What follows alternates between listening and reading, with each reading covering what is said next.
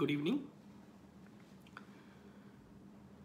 This is second day of Facebook live class and I'm here with you, MD Shajibul Islam, one of the IELTS expert, and I'm also the CEO of Lexicon. This is the English language teaching center. Usually we prepare for IELTS and spoken English. I also conduct the mock test. Let me just check whether you are listening to me or not. I see here Farhad Hussain, Akash, Sifati Rahman. If you guys just listen to me, can you just make a comment like you are listening to me clearly or you are seeing me clearly? Let me just check here whether everything is okay or not.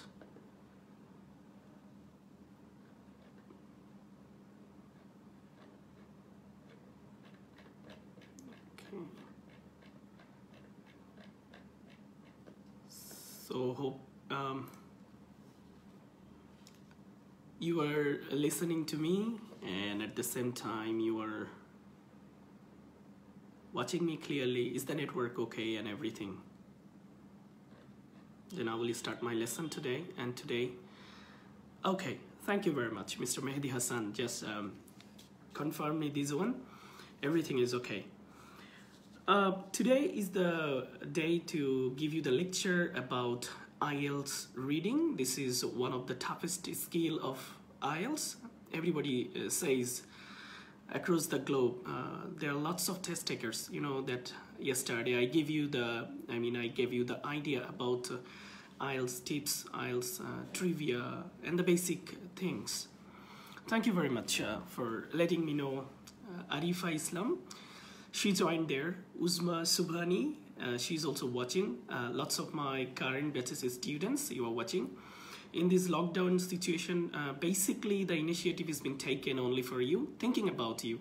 This is completely the voluntary work, and I'm just doing it because you people are staying in your home, and so many people are making me call through phone, and over phone I just talk to them. I made them assure like, yeah, I'm just going to give you some idea and tips and techniques, and as a part of that, I'm here today to give you the lecture about that. Yeah, so many people there joining today, and thank you very much. Good evening once again. To get the idea, I'm here also.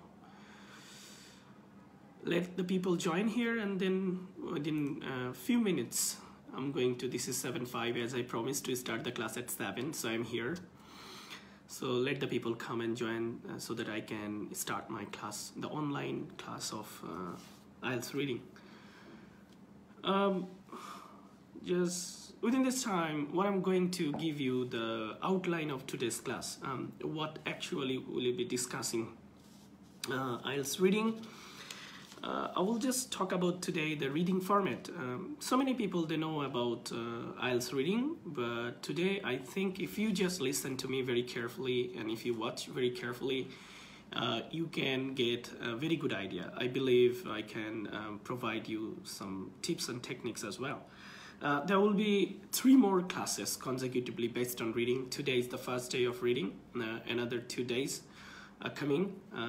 Tomorrow there won't be any class, but day after tomorrow there will be the second class of reading, and then the third class will be right after that.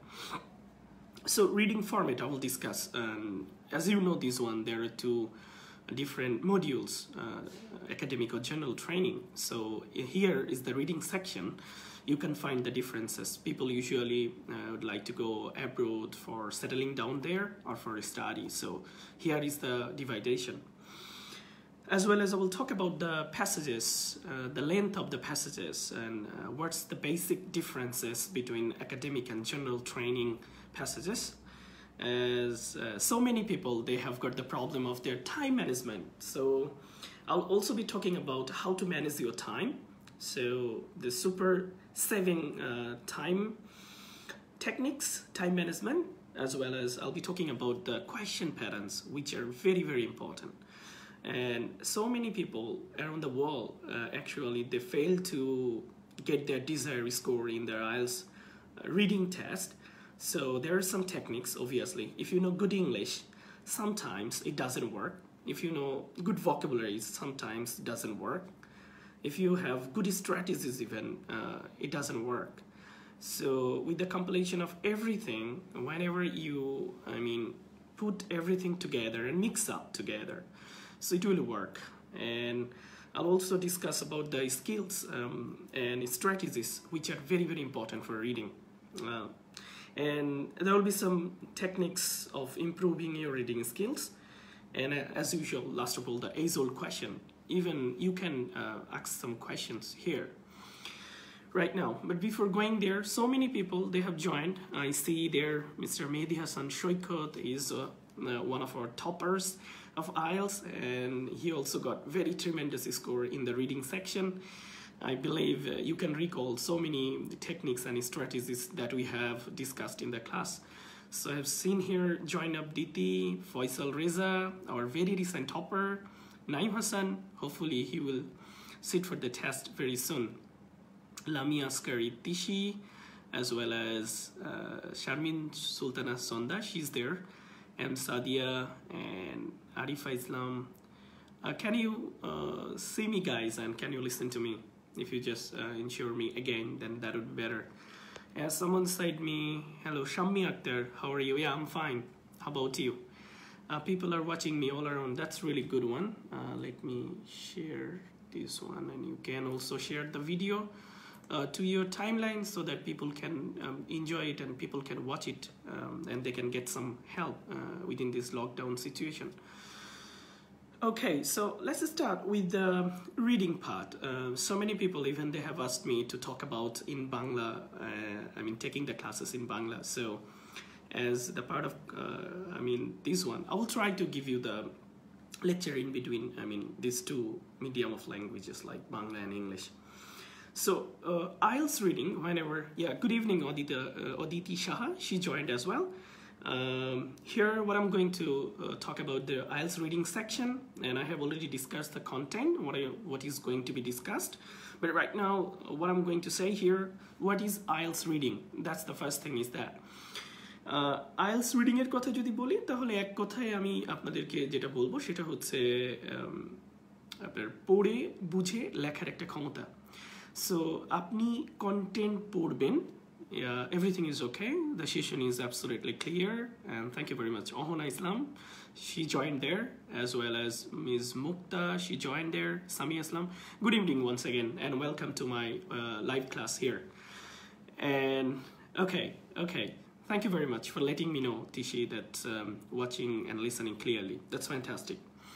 So what I'm going to say, IELTS reading হচ্ছে completely আপনি পড়ে বুঝে লেখার ক্ষমতা, একদম সোজা বাংলা, খাঁটি বাংলাতে আপনি পড়তে পারেন এবং অবশ্যই সেটা সময়ের ভিতরে আপনি পড়তে পারেন ক্লিয়ারলি, এন্ড সেটা বুঝতে পারেন এবং সেটা লিখতে পারেন। আপনি আসলে কোথায় লিখতে হবে লেখার জন্য IELTS থেকে আমরা IELTS এ বলি যে বুকলেট, IELTS রিডিং কোয়েশ্চেন পেপারকে বলা হয় আমরা কোয়েশ্চেন বুকলেট, এবং আনসার পেপারকে আমরা বলি আনসার বুকলেট।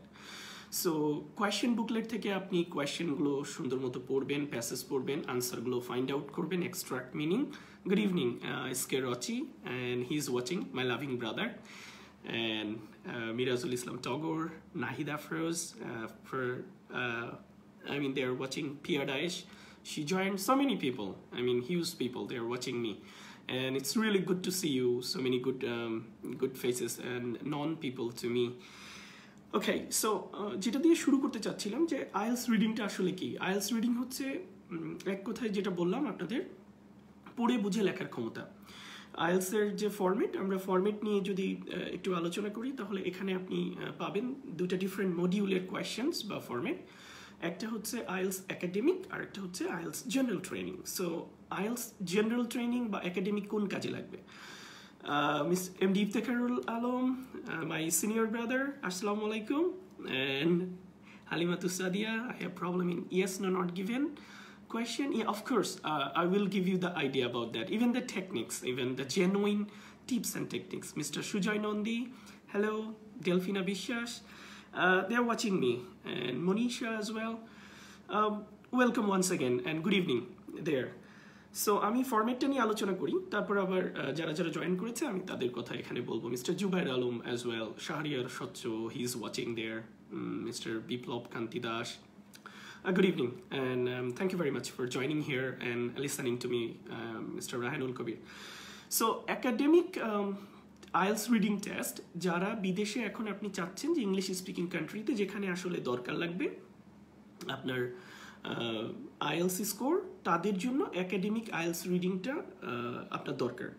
এবং যারা বিদেশে যাবেন আপনি পার্মানেন্টলি সেটেল ডাউন করার জন্য, for example Australia, Canada, New Zealand and England, এই দেশগুলোতে আপনার জেনারেল ট্রেনিং টেস্ট লাগবে। So here we can get the differences between academic and general training. So আপনি যখনই প্যাসেজেসগুলো পাবেন, আমি যেহেতু বলেছি যে রিডিং হচ্ছে পড়বেন, বুঝবেন এবং সেখান থেকে extract information according to the instruction আপনি আনসারগুলো করবেন।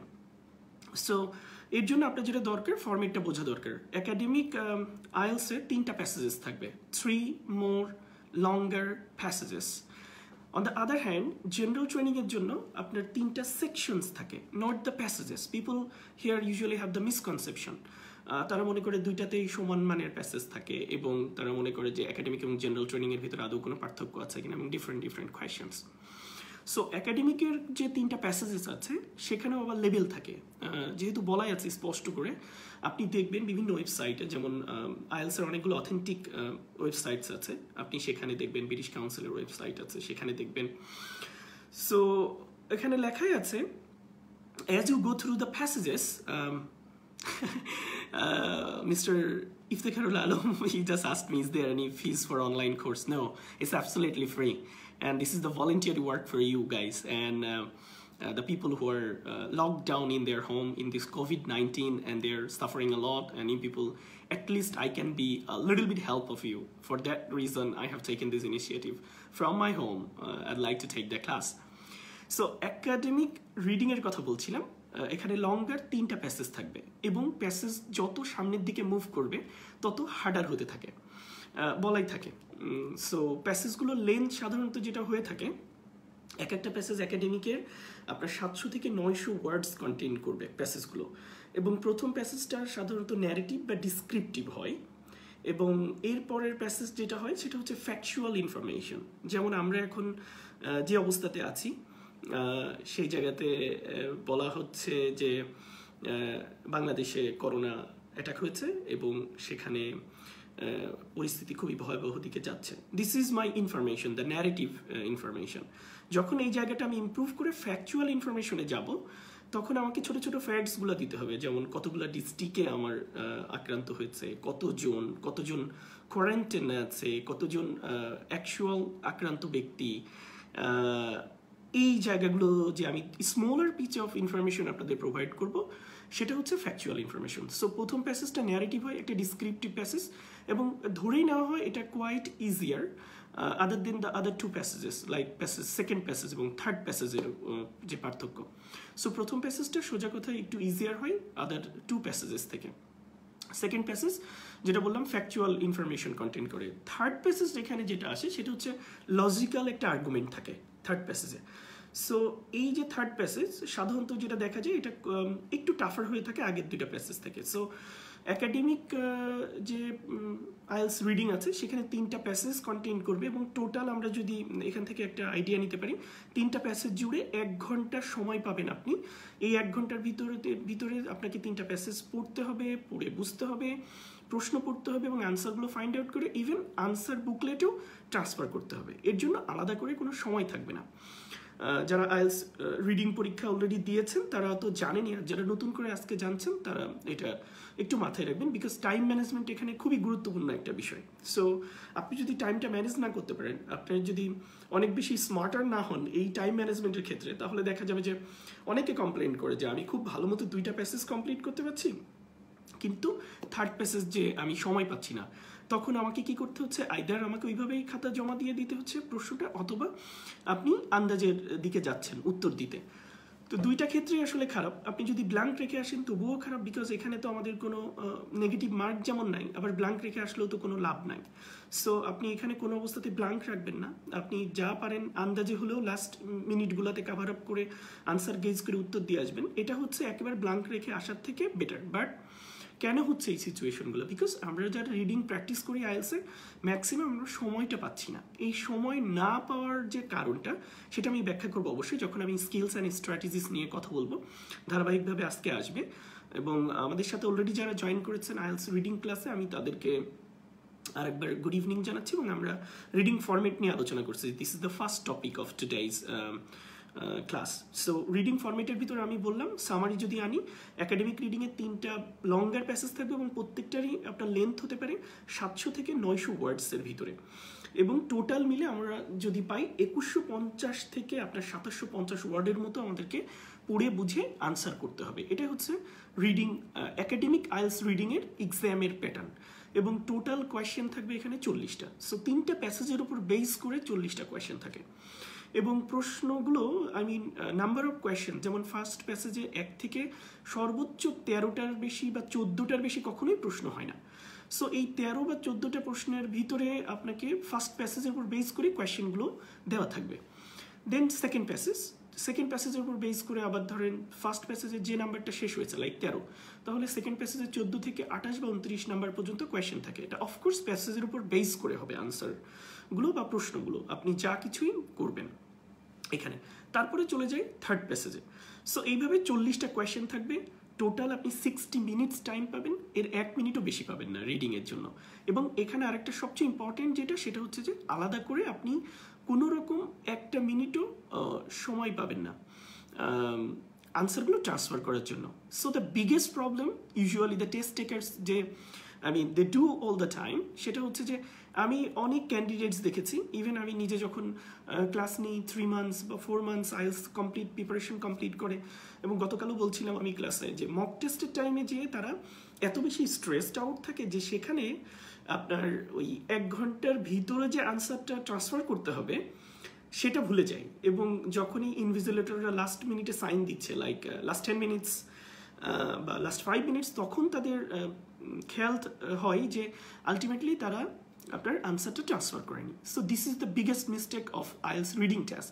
ধরেন আপনি অনেক কষ্ট করে আনসারগুলো ফাইন্ড আউট করলেন, and all answers R correct, কিন্তু লাস্ট মিনিটে যে যদি আপনি আনসার বুকলেটেই ট্রান্সফার না করতে পারেন, তাহলে কিন্তু আপনার নাম্বার কোনো অবস্থাতে কাউন্ট হবে না। বিকজ আইএলসের যখন রিডিং মার্কার্সরা যখন আপনার চেক করবে আনসার, তখন কিন্তু আপনি কোয়েশ্চেন পেপারে কি আনসার করেছেন এটা কখনোই খুঁজে দেখবে না। আপনার কাছ থেকে যেটা চাইবে সেটা হচ্ছে যে আপনি আনসার বুক। এখানে আরেকটা জিনিস সেটা হচ্ছে স্পেলিং খুব গুরুত্বপূর্ণ। আপনি যদি আনসার ট্রান্সফার করতে যে স্পেলিং ভুল করেন রিডিংয়ের জন্য, বিকজ আমাদের মনে হয় একটু কানেকশন প্রবলেম হচ্ছে। Sorry for that, because of this time. Actually, this is the wrong time because people hugely they use the internet this time. Okay, whatever, আমি যা বলছিলাম, সো আপনাদের কাজ হচ্ছে সুন্দর করে আইএলসের রিডিংয়ে ভালো করার জন্য বা টোটাল আইএলসের স্কোর ভালো করার জন্য আপনি ইংলিশ কতটা জানেন, এর থেকে আমার টিচিং প্রফেশনে এসে আমার মনে হয়েছে যে নিয়মকানুনগুলো আপনি সঠিকভাবে পালন করছেন কিনা, কতটুকু স্মার্ট আপনি। বিকজ আপনাকে যা বলা হচ্ছে আপনি যদি সেটা না করেন, তাহলে তো আপনি কোনো অবস্থাতে কমপ্লিট করতে পারবেন না আপনাকে যে ইনস্ট্রাকশনগুলো দেওয়া হয়েছে। সো এটা আমরা একটু মাথায় রাখবো। সো 3টা প্যাসেজের ক্ষেত্রে আমরা একই সাথে প্যাসেজের রিডিং পড়বো এবং আনসার ট্রান্সফার করবো, উত্তর খুঁজবো এবং আনসারগুলো ট্রান্সফার করবো। সো এখানে যে 3টা প্যাসেজ থাকে একাডেমিকের জন্য, এটা তো আমি বললাম। নাও the general training, ultimately general training নিয়ে রিডিংয়ের এবং নাম্বার অফ ক্যান্ডিডেটস কম থাকার কারণে, তুলনামূলক একাডেমিকের থেকে কম থাকার কারণে অনেক ইনস্ট্রাক্টর বা দেখা যায় যে গুরুত্বটা ওইভাবে পাচ্ছে না। বা আমার এখানে অনেকেই আছেন জেনারেল ট্রেনিং ক্যান্ডিডেটস, আমি জানি। এবং আপনারা যারা পরবর্তীতে বিদেশে সেটেল ডাউন করতে চাচ্ছেন, তাদের জন্য আইএলস প্রিপারেশন নিলে আইএলসের যে রিডিং পার্ট, সেখানে আপনাকে জেনারেল ট্রেনিং রিডিংটা প্রিপেয়ার হতে হবে, not academic. So IELTS general training reading যখন আপনি প্রিপেয়ার হচ্ছেন, তখন মাথায় রাখতে হবে যে এর ফরম্যাটগুলো কী কী, এবং যে তথ্যটা আমি দিতে যাচ্ছি এটা আপনার জন্য অনেকখানি ইজি করে দেবে প্রিপারেশন নিতে। আমি কোথা থেকে আসলে পড়াশোনা করব, প্র্যাকটিসটা কোথায় করব। আইএলস রিডিং প্র্যাকটিসের জন্য Cambridge would be the best option. এটা হচ্ছে আলটিমেটলি আইএলসের বাইবেল বলা হয়। সো আপনি ক্যামব্রিজ ডিপেন্ডেন্ট হতে পারেন। ক্যামব্রিজের বাজারে অনেকগুলো সিরিজ পাওয়া যায়, 1 থেকে 14টা বই আছে, এর ভিতরে 1 থেকে 10 নাম্বার পর্যন্ত একই সাথে রিডিংটা আছে। বইয়ের পিছনের অংশে একাডেমিকে 4টা রিডিংয়ের পরে আরও 2টা করে আছে। অ্যান্ড 10 নাম্বার বই থেকে 14 নাম্বার বই পর্যন্ত ডেডিকেটেডলি ক্যামব্রিজ বের করেছে শুধু জেনারেল ট্রেনিংয়ের উপরে 4টা করে রিডিং প্যাসেজ আছে। সো আজকে আমি যে রিডিংয়ের ক্লাসটা নিচ্ছি, এখানে আমি ফরম্যাট জানানোর পর আপনাদের যে টেকনিক্স, স্কিল অ্যান্ড স্ট্র্যাটেজিসগুলো আলোচনা করব, সেটার উপর বেস করে আপনি বাসাতে রিডিং প্র্যাকটিস শুরু করতে পারবেন। সেটা আমাদের মনে হয় আপনার জন্য অনেকখানি ভালো হবে। সো রিডিং প্র্যাকটিস করার জন্য আমি যেটা বলতেছিলাম, জেনারেল ট্রেনিংয়ের যে রিডিং ফরম্যাট আছে, একাডেমিকে তো 3টা ডিফারেন্ট প্যাসেজেস থাকে, কিন্তু জেনারেল ট্রেনিংয়ে 3টা ডিফারেন্ট সেকশনস থাকবে। সো ফার্স্ট সেকশনটা আলটিমেটলি কী এবং ফার্স্ট সেকশনে কী থাকতে পারে? ফার্স্ট সেকশনে যেটা থাকবে সেটা হচ্ছে যে আপনার 2টা বা ছোট ছোট 3টা প্যাসেজেস থাকে, এবং এটা হচ্ছে সোশ্যাল সার্ভাইভাল বেস টপিকগুলো থাকবে। সো আমি আবার বলতেছি, এটা সোশ্যাল সার্ভাইভাল। লাইক আপনি একটা কমিউনিটিতে যাবেন, ফর এক্সাম্পল আপনি ইংল্যান্ডে যাবেন, আপনি নিউজিল্যান্ডে যাবেন, আপনি অস্ট্রেলিয়াতে যাবেন, আপনি কানাডাতে যাবেন, ওই কমিউনিটিতে আপনি বসবাস করবেন। এখন ওই কমিউনিটিতে বসবাস করতে গেলে আপনাকে সোশ্যাল সার্ভাইভাল যে ব্যাপারগুলো সেগুলো নিয়ে ডিল করতে হবে। ফর এক্সাম্পল আপনাকে যেমন প্যাসেজেসগুলো দেওয়া হবে, বিভিন্ন নোটিস থেকে প্যাসেজগুলো আসতে পারে, অ্যাডভার্টাইজমেন্টস থেকে আসতে পারে, বিভিন্ন টাইম টেবল ফিক্স আপ করতে হতে পারে বা দেখতে হতে পারে, পড়তে হতে পারে। আপনি কোথাও যাবেন, সো আপনি বিদেশে আছেন, একটি স্টেশন থেকে আরেকটি স্টেশনে যাচ্ছেন, সো সেখানে তো আলটিমেটলি যে ইলেকট্রনিক বোর্ড আছে সেখানে টাইম টেবলগুলো দেওয়া আছে, ওটা আপনি পড়তে পারেন কিনা, ওটা পড়ে বুঝে আপনি ওখানে ওই কমিউনিটিতে বসবাস করতে পারেন কিনা, ওই সোসাইটিতে আপনি বিলং করতে পারবেন কিনা, সবার সাথে কমিউনিকেশন করার জন্য যে উপযুক্ত প্যাসেজেসগুলো দরকার সেই রিলেটেড প্যাসেজগুলো ফার্স্ট সেকশনে থাকে। সাধারণত ছোটো ছোটো প্যাসেজ হয় এবং এই প্যাসেজগুলোর উপর বেস করে কোয়েশ্চেন্সগুলো করা হয়। কোয়েশ্চেন যেমন ইজি, একাডেমিক থেকে মোটামুটি একটু ইজিয়ার, এবং আনসারগুলো ফাইন্ড আউট করাটা অনেকখানি ইজিয়ার হয়ে থাকে জেনারেল ট্রেনিংয়ে compare to academic. Then second সেকশনসটাতে আবার যেটা থাকে সেটা হচ্ছে ওয়ার্ক প্লেস সার্ভাইভালের উপর বেস করে যে সেকেন্ড সেকশনে 2টা ছোটো ছোটো প্যাসেজ থাকে। ওয়ার্ক প্লেস সার্ভাইভাল সেটা কেমন হতে পারে? যেমন ধরেন আপনার কোনো জব ডিসক্রিপশনের উপরে একটা প্যাসেজ থাকতে পারে, ছোট্ট একটা প্যাসেজ, হয়তো 5-7 লাইনের বা 10 লাইন সর্বোচ্চ। কন্ট্যাক্টস অ্যান্ড স্টাফস ডেভেলপমেন্ট এবং ট্রেনিং ম্যাটেরিয়ালসের উপরে কোনো কিছু, যেমন ধরেন আপনি কোথাও ট্রেনিংয়ে যাবেন, তার উপর বেস করে কিছু শর্ট নোটিসেস অ্যান্ড কিছু আইডিয়াস, টাইম টেবল, ডিউরেশন, এগুলো দেওয়া আছে। সো ওই প্যাসেজগুলোর উপর বেস করে কোয়েশ্চেন করা হবে, সেই কোয়েশ্চেনের উপর বেস করে আপনি আনসারগুলো এক্সট্রাক্ট করবেন বা প্যাসেজ থেকে পড়ে আনসারগুলো ফাইন্ড আউট করবেন। সো থার্ড সেকশনটা কী হবে? জেনারেল ট্রেনিং আর একাডেমিকের থার্ড সেকশনটা হচ্ছে, এটা সাধারণত কোয়াইট সিমিলার, একই রকম, তবে এটা যেটা হয়ে থাকবে সেটা হচ্ছে একটু কমপ্লেক্স স্ট্রাকচারে লেখা থাকে থার্ড প্যাসেজটা, একাডেমিকের মতো। আর একাডেমিকে তো 3টা প্যাসেজই মোটামুটি লঙ্গার এবং কমপ্লেক্স হতে পারে, বা মোটামুটি একটু দেখা যায় হার্ডার হয়ে থাকে compare to general training passages. So আপনি যদি একাডেমিকের প্যাসেজগুলো প্র্যাকটিস করা শুরু করেন, যারা ইংলিশে একটু অ্যাডভান্সড, জেনারেল ট্রেনিং পরীক্ষা দেবেন, তো আমার জন্য একটা ছোট্ট টেকনিক বা টিপ হচ্ছে যে আপনি প্রথম থেকেই চেষ্টা করতে পারেন মাঝে মাঝে একাডেমিকের একটা করে প্যাসেজও আপনি পড়তে পারেন বা প্র্যাকটিস করতে পারেন, তাহলে আপনার জন্য ইজিয়ার হয়ে যাবে। সো এই হচ্ছে ফরম্যাট নিয়ে একাডেমিক আর জেনারেল ট্রেনিংয়ের ভিতর পার্থক্যটা। সো আমরা ফরম্যাট সম্বন্ধে আই হোপ একটা ক্লিয়ার আইডিয়া পেয়েছি। সো একাডেমিক বা জেনারেল ট্রেনিং দুটাতেই আমাদের 1 ঘন্টা সময়, 60 মিনিটস, এবং এখানে আপনি 60 মিনিটসে প্রত্যেকটা প্যাসেজের জন্য বলা থাকে 20 মিনিট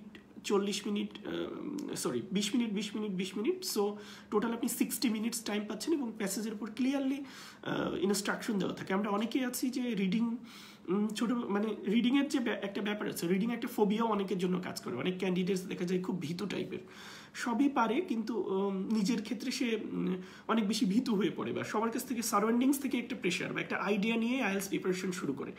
যেমন ধরেন আমাদের সেন্টারে অনেকে আসে বলে যে রিডিং মনে অনেক টাফ, আগের থেকে একটা ইনবিল্ট মাথার ভিতরে একটা আইডিয়াতে সেট হয়ে আছে যে রিডিংটা আসলে অনেক টাফার, কিন্তু সব ক্ষেত্রে এমন নাও হতে পারে রিডিংটা টাফার। হয়তো আপনি যে টাইমে পরীক্ষা দিচ্ছেন সেখানে কন্টেন্টগুলো আপনি খুব ভালো বুঝতেছেন, আপনি যত কুল থাকবেন এক্সাম কন্ডিশনে, নিজেকে যত ইনপুট দিতে পারবেন যে আমি ভালো করব, আমাকে ভালো করতে হবে, আমি ভালো পারবো, এটাতে আপনি যতটা না ভালো স্কোর করতে পারবেন, তার থেকে যদি আপনি নিজেই নিজেকে ইনপুট দিয়ে আসছেন, না রিডিং অনেক কঠিন, আমি পারবো না, এটা টাফ, এটা সবাই পারে না, আমিও পারবো না, তাহলে আপনি মোরালি কিন্তু 50% নিজেই নিজেকে ডিমোটিভেটেড বা ডিমোরালাইজড করে ফেললেন। এটা করার কোনো কারণ নেই, because so many of our candidates যাদের নার্ভটা ধরে রাখতে পারে, প্রিপারেশন সবাই কিন্তু সমান নেই। তবে এখানে ইংলিশের লেভেলের একটা ব্যাপার আছে, যাদের ভোকাবুলারি অ্যাডভান্সড, যারা পড়ে চট করে বোঝে, যাদের পড়াশোনার একটু অভ্যাস আছে বা রিডিং পড়ার প্রতি ইন্টারেস্ট আছে, তারা মোটামুটি কিন্তু 9-এ 9 পাচ্ছে রিডিং। এবং আমাদের আপনি পাস্ট রেজাল্টগুলো দেখলে বুঝতে পারবেন যে অনেক ক্যান্ডিডেটস রিডিংয়ে 9/9 আছে। ইভেন লাস্ট ফেব্রুয়ারিতেও আমাদের 9-এ 9 আছে। তো এগুলো হচ্ছে প্র্যাকটিসের উপর ডিপেন্ডেন্ট কমপ্লিটলি। অফকোর্স আপনাকে তো স্ট্র্যাটেজি, স্কিলস, এই যে টিপসগুলো নিয়ে আমরা কথা বলছি, এগুলো তো আপনার লাগবেই। পাশাপাশি আপনি যদি প্র্যাকটিস করেন hugely according to the techniques, আমার মনে হয় না যে রিডিংয়ে খারাপ করার কোনো চান্স আছে। Because this is all about, আমি বলেছি রিডিং কি, এক কথায় যে আপনার পড়ে বুঝে লেখার ক্ষমতা। আপনি পড়বেন, বুঝবেন এবং লিখবেন, একেবারে সোজা সাপটা। যত বেশি কমপ্লেক্স চিন্তাভাবনা করবেন, তত এখানে রিডিংয়ে খারাপ করার চান্সেসগুলো অনেক বেশি থাকে। সো আমরা সামনের দিকে একটু মুভ করি। যেমন টাইম ম্যানেজমেন্ট নিয়ে আমি কথা বলি। সো টাইম ম্যানেজমেন্টের সাথে যেটা বলতেছিলাম যে দুইটার ভিতরে পার্থক্য আরেকটু রিক্যাপ করে যাই, কারণ অনেকে আমাদের সাথে নতুন জয়েন করেছেন। একাডেমিক আর জেনারেল ট্রেনিংয়ে একাডেমিকে 3টা প্যাসেজ এবং এখানে আপনার 40টা প্রশ্ন থাকবে 60 মিনিটে, প্রত্যেকটাতেই আপনার 20 মিনিট করে টাইম অ্যালোকেট করা থাকে। সো আমি একটা ছোট টিপ দিতে পারি, সেটা হচ্ছে যারা একাডেমিক রিডিংটা প্র্যাকটিস করেন বাসায় বা যারা প্র্যাকটিস করতেছেন, তারা যেটা করতে পারেন, ইউজুয়ালি যেহেতু ফার্স্ট প্যাসেজটা আমরা ধরেই নিই যে কম্পেয়ার টু আদার 2 প্যাসেজেস একটু ইজিয়ার হয়, সো এখানে আপনি 17 মিনিট দিবেন। আর সেকেন্ড প্যাসেজটাতে আপনি 20 মিনিটই রাখবেন। থার্ড প্যাসেজটাতে যেটা করবেন সেটা হচ্ছে ওই ফার্স্ট প্যাসেজে যে 17 মিনিট, ওখানে 3 মিনিট আপনি ডিপোজিট করে রাখছিলেন, ওইটা থার্ড প্যাসেজে যে দিবেন। আমরা যেটা করি যে প্রথম 2টা প্যাসেজে এত বেশি সময় দিই যে আমি 45 মিনিট বা 50 মিনিট লেগে যাই, 10 মিনিট থাকে লাস্ট প্যাসেজের জন্য। এইখানেই আসলে টাইম ম্যানেজমেন্টের একটা বড় প্রবলেম হয়। আর একটা প্রবলেম হচ্ছে টাইম ম্যানেজমেন্টের, সেটা হচ্ছে যে সব কিছু পড়তে চাই, এত খুঁটে পড়তে চাই, সব বুঝতে চাই, আর প্রত্যেকটা প্রশ্নের উত্তরই এক্সপেক্ট করি যে আমাদের সঠিক আনসার হবে বা আমি পাবোই। এটা একটা রং কনসেপ্ট। স্টপ, আপনি চিন্তা করেন একবার, আপনার আসলে স্কোর দরকার কত? আপনার কি 9-9 দরকার? আলটিমেটলি 9-9 যদি দরকারই হয়, তাহলে আপনার প্রিপারেশন নিতে হবে একটু মানে বিশদ আকারে। আপনাকে সময় নিয়ে অনেক কিছু অ্যাডভান্স লেভেলের ইংলিশ থাকতে হবে, ভোকাবুলারিজ পড়ে বুঝতে হবে বা সেন্টেন্স পড়ে বোঝার একটা ক্যাপাবিলিটি থাকবে। তো আলটিমেটলি যেটা হয়, গ্রুপ অফ পিপল একটা ক্লাসরুমে বা আপনি বাসায় বসে আপনার একাডেমিক লেখাপড়ার সাথে মিলিয়ে আপনি হয়তো চিন্তা করেন যে GPA 5 তো আমি পেয়েছি সবগুলোতে, সো আমার এখানে 9-এ 9 লাগবে। তার মানে একটা প্রেশার নিজের উপরে নিজেই ক্রিয়েট করেন এবং প্রথম দিন থেকে আপনার একটা টেন্ডেন্সি থাকে যে আমি 9-এ 9ই পাবো। আলটিমেটলি এমন দরকার নেই, আপনি আস্তে আস্তে ইমপ্রুভ করেন। যেমন আপনার প্রথম দিকে টার্গেট থাকা উচিত আমি মনে করি 6 to 7 ভিতরে।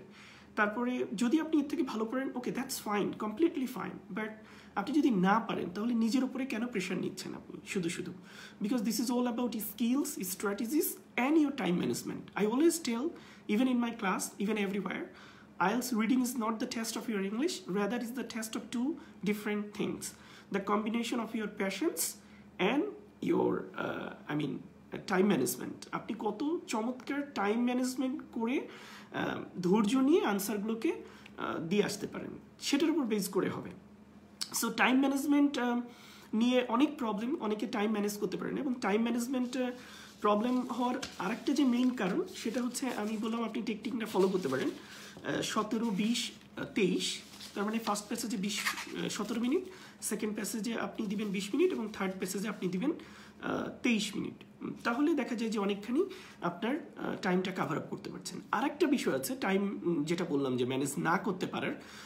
অনেক ক্যান্ডিডেটস, যেহেতু আমার ডাইরেক্ট মানে ক্লাস নেওয়ার সুযোগ আছে বা সবসময় ক্যান্ডিডেটসদের সাথে কথা হয়, ক্লাস নিতে হয় প্রতিদিন আইএলসের সেন্টারে। সো সেখানে ক্যান্ডিডেটস বা আইএলস টেস্ট টেকার্সদের একেবারেই খুব কমন একটা অভিযোগ যে আমরা সময়টাকে ম্যানেজ করতে পারি না। সো আমি অনেকের কাছে জিজ্ঞেস করেছি আপনারা আসলে কি করেন পড়ার সময়। তো অনেকের ভিতরে একটা প্রবলেম আমি খুঁজে পেয়েছি, সেটা হচ্ছে যে একই প্রশ্ন বারবার পড়া এবং প্রশ্নটা বুঝতে না পারা এবং ওই প্রশ্নের উত্তর খুঁজতে না পেরে বারবার প্যাসেজটাকে পড়া। এবং এখানেই মেজর যে টাইমটা আপনি কিল করে ফেলেন। বাট এই জায়গাটা আপনার ইমপ্রুভ করতে হবে। এটা একেবারে হিডেন একটা প্রবলেম, যে একেবারে মরিয়া হয়ে যায় একটা প্রশ্নের উত্তর খোঁজার জন্য, এবং সেটা না হয়ে আরেকটাই যেতে পারে না। কিন্তু আপনার তো মাথায় রাখতে হবে যে এটা এমন না যে আপনি 10টা প্রশ্ন আপনার সিলেবাস ভিত্তিক এসেছে, এর ভিতরে আপনি 5টা খুব ভালো করে লিখবেন, আপনি এখানে 100-র ভিতরে 50 পেয়েছেন বা 60 পেয়েছেন, দ্যাটস ইনাফ। এমন না এখানে, বিকজ নোবডি ইজ শিওর যে আপনি যে আনসারটা দিচ্ছেন ওটাই হচ্ছে কিনা, মানে কেউই সার্টেন না আনসারের জন্য। এই জন্য আপনাকে সর্বোচ্চ নাম্বার টাচ করে আসতে হবে আনসারগুলো করার ক্ষেত্রে, এবং সেটা হতে পারে ম্যাক্সিমাম জেনে এবং কিছুটা গেজ করে। সো এডুকেশন যেটা বলা হয়, যে আমরা যেটা বলি এডুকেটিং, যে গেজিং যে পাওয়ার, আপনি গেজ করে কিছু আনসার দিয়ে আসবেন। এটা খুবই অবভিয়াস, এটা সমস্ত ক্যান্ডিডেটস ট্রাই করে। ইটস নট লাইক যে আমি এটাতে মনে হয় আমি খুব খারাপ ইংলিশে, বা নট লাইক দ্যাট, এমন ভাবার কিছু নাই। সো আমরা যদি টাইম ম্যানেজমেন্ট নিয়ে আরেকটু কথা বলবো, যখন আপনি স্কিমিং টেকনিক বা সার্ভেইং স্কিলস এগুলো অ্যাপ্লাই করতে পারেন, তাহলে আপনার টাইমটা দেখবেন যে অনেক দারুণভাবে কমে আসছে এবং আপনি সেভ করতে পারছেন। অ্যাটলিস্ট আমি সবসময় বলি যে আপনি রিডিংয়ে সব আনসার না করে আসতে পারলেও, মানে অ্যাটলিস্ট বুঝে না আনসার করে আসতে পারলেও মিনিমাম সবগুলো 40টা টাচ করে আসলেও আপনি একটা মানসিক শান্তি পাবেন যে না, আমি সবগুলো টাচ করে আসতে পেরেছি। এবং এটা সম্ভব হবে যখন আপনি স্কিলসগুলোকে অ্যাপ্লাই করতে পারবেন। So let's talk about the question patterns. এইটা খুব গুরুত্বপূর্ণ আর একটা ব্যাপার, যে রিডিংয়ে ভালো করার পিছনে প্রথম কাজ হচ্ছে যে আমার আসলে টাইপগুলো জানতে হবে, এবং টাইপ অনুযায়ী আমার রিডিংয়ের কোয়েশ্চেন্সগুলো সলভ করার জন্য আমি যখন হোম প্র্যাকটিস করব, বা আমি যখন সেন্টারে বসে প্র্যাকটিস করব, বা আমি নিজের থেকে প্র্যাকটিস করতে থাকবো, তখন আমার যেটা হবে সেটা যে আমি কোন প্যাটার্নের প্রশ্নকে বেশি গুরুত্ব দিচ্ছি এবং কোন প্যাটার্নের প্রশ্নগুলো বেশি আসে পরীক্ষাতে, সেটা যদি আপনি না জানেন তাহলে তো আপনার প্র্যাকটিসটা আসলে ওইভাবে হবে না। বিকজ যে প্রশ্ন আইটেমসগুলো বারবার অ্যাপিয়ার হয় পরীক্ষাতে, সেগুলো আপনি যদি ভালো মতো টেকনিক্সগুলো অ্যাপ্লাই করে আসতে পারেন এবং সেখানে বেশি টাইম ইনভেস্ট করতে পারেন, তাহলে উত্তর বেশি হওয়ার চান্সেসটা হাই, তাহলে আপনার স্কোরটা ভালো হয়ে যাচ্ছে।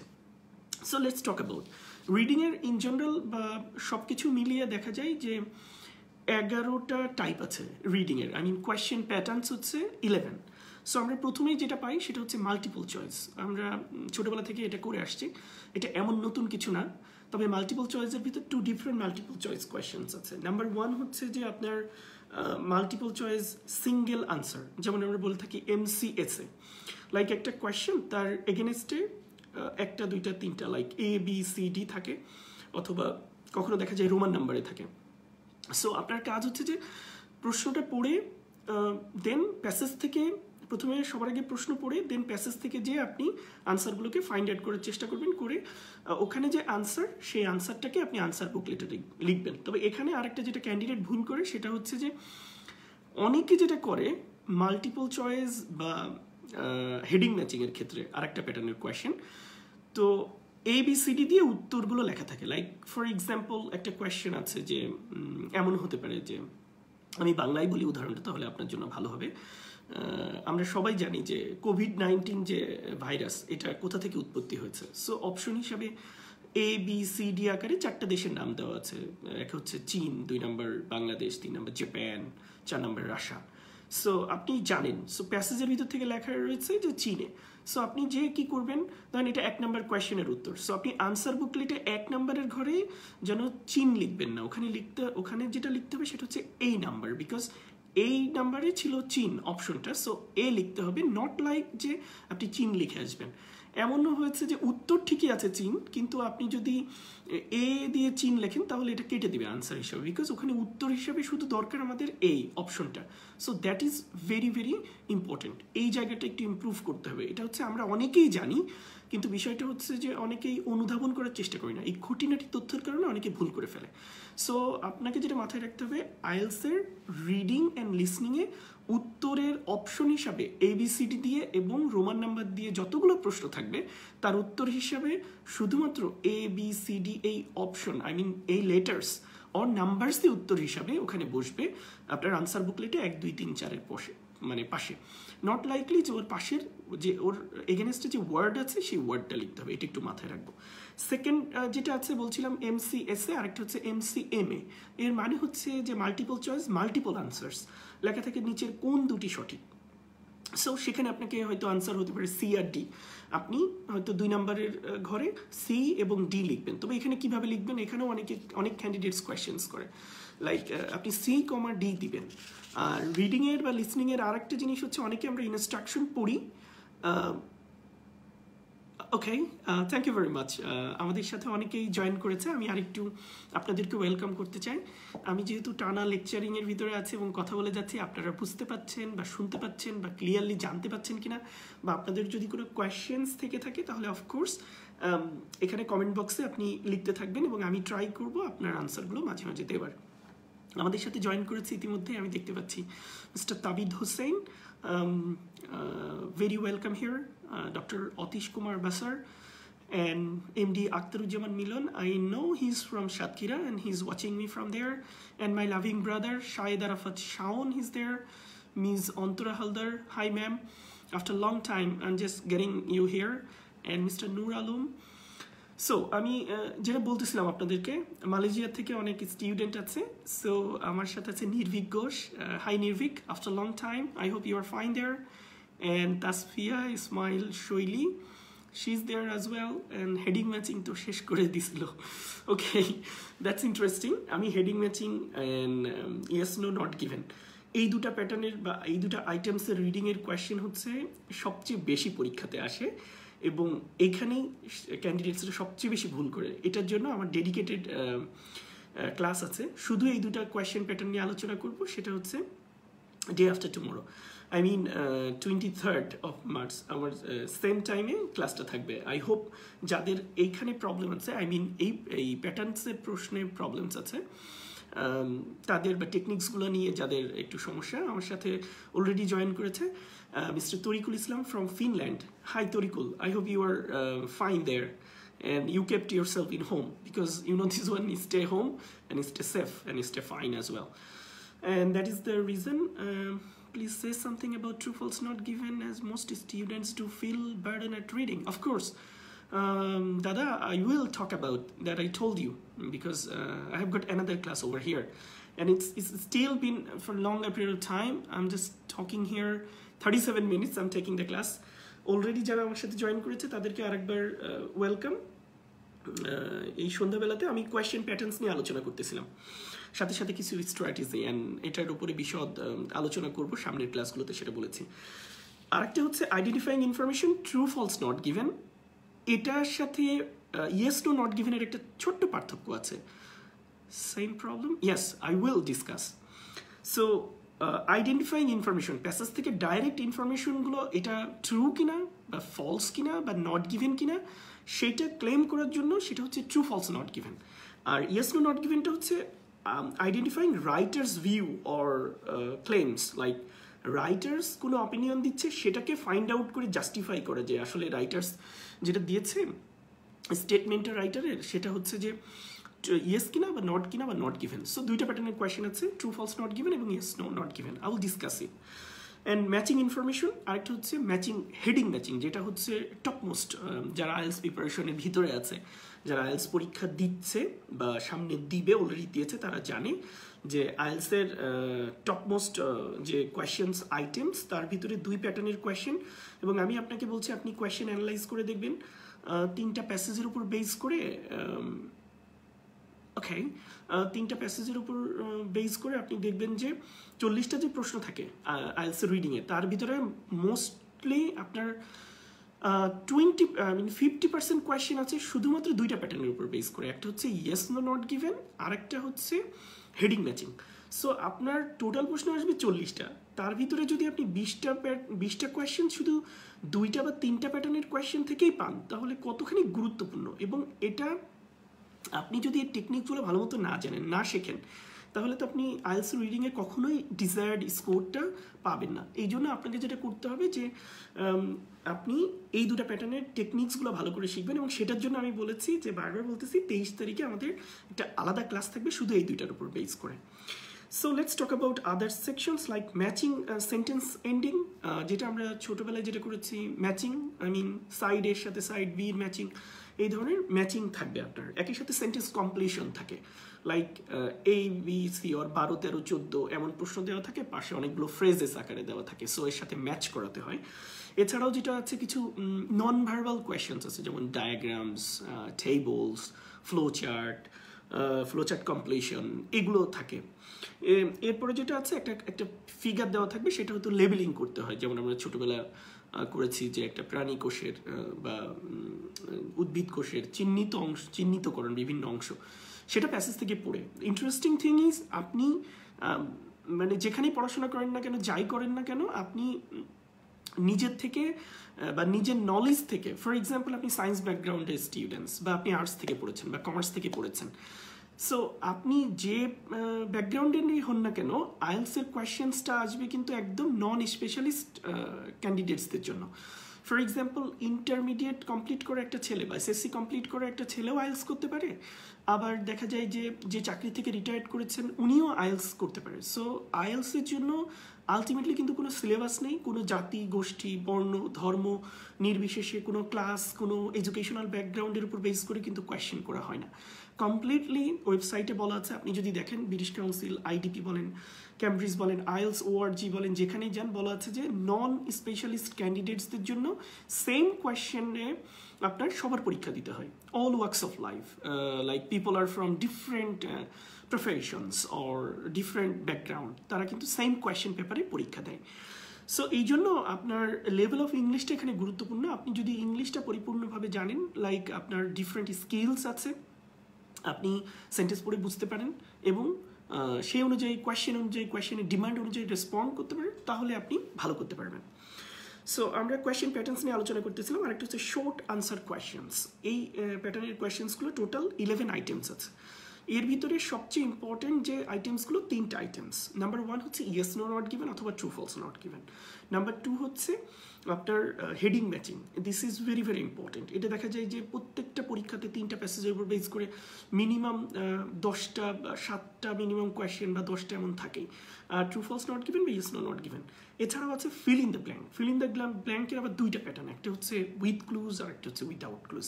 সো যেটা আমি নিয়ে আলোচনা করতেছিলাম, আপনি যে ব্যাকগ্রাউন্ডের হন, যেখানেরই হন না কেন, আপনি ইংলিশে গ্র্যাজুয়েশন কমপ্লিট করেছেন বা ইংলিশ নন ব্যাকগ্রাউন্ড, সবার জন্য তো সেম প্যাটার্নের কোয়েশ্চেন হবে, এবং এখানে আপনার জেনারেল ব্যাকগ্রাউন্ডের কোয়েশ্চেন হবে, এবং প্রশ্নের আনসারগুলো কোনো অবস্থাতে আপনার জেনারেল নলেজ থেকে দেওয়া যাবে না। এটা কমপ্লিটলি প্যাসেজ থেকে পড়ে বুঝে এবং প্যাসেজের ওয়ার্ড থেকে হুবহু কপি করে আপনাকে আনসার করতে হবে। ইটস নট লাইকলি যে অনেকে আবার যেটা করে একটু বেশি থিঙ্ক করে ফেলে, এটাও করা যাবে না।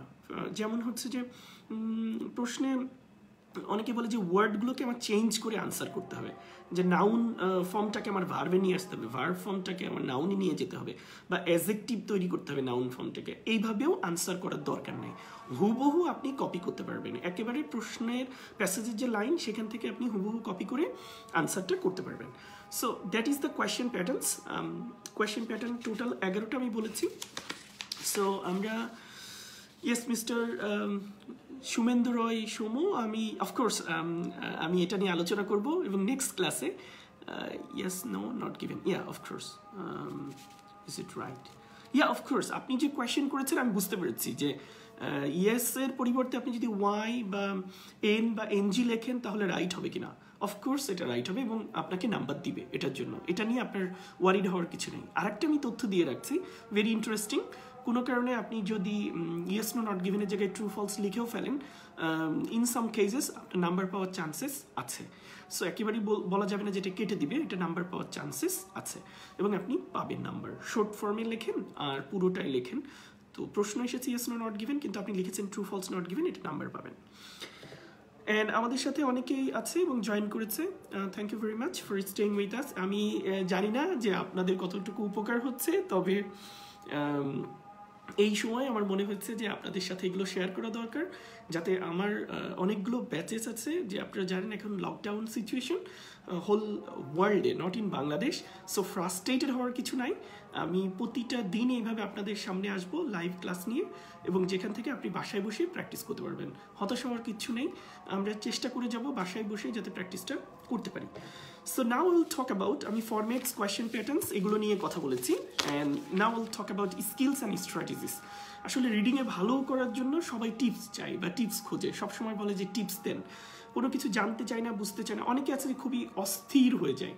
তো আমি তাদের জন্য উইথ ডিউ রেসপেক্ট বলতেছি, আপনাকে প্রপার ওয়েতে জিনিসগুলো পার্ট বাই পার্ট শিখতে হবে। আমরা হুটহাট করে ওভারনাইট কোনো কিছু অ্যাচিভ করতে পারবো না, এবং এটার জন্য আপনাকে সময় দিতে হবে। This is one of the skills. IELTS, আপনি ইংলিশে এক্সপার্ট, ইংলিশ কিন্তু একটা স্কিল। ফর এক্সাম্পল, আপনি খুব ভালো ড্রাইভ করতে পারেন, সো ভালো ড্রাইভিং করার জন্য আপনি কিন্তু 1-2 দিনে খুব ভালো ড্রাইভার হয়ে যান না। আপনার এর পিছনে প্রথমে স্কিলসগুলো জানতে হয়, বেসিক জিনিসগুলো আইডিয়া করতে হয়, এরপর বারবার প্র্যাকটিস, কখনো আপনার ছোটোখাটো অ্যাক্সিডেন্ট, এর মধ্য দিয়ে আস্তে আস্তে সময়ের সাথে সাথে আপনি স্কিলটা ডেভেলপ করে একসময় এক্সপার্ট হন। সো আইএলস আসলে এর থেকে ভিন্ন কোনো কিছু না।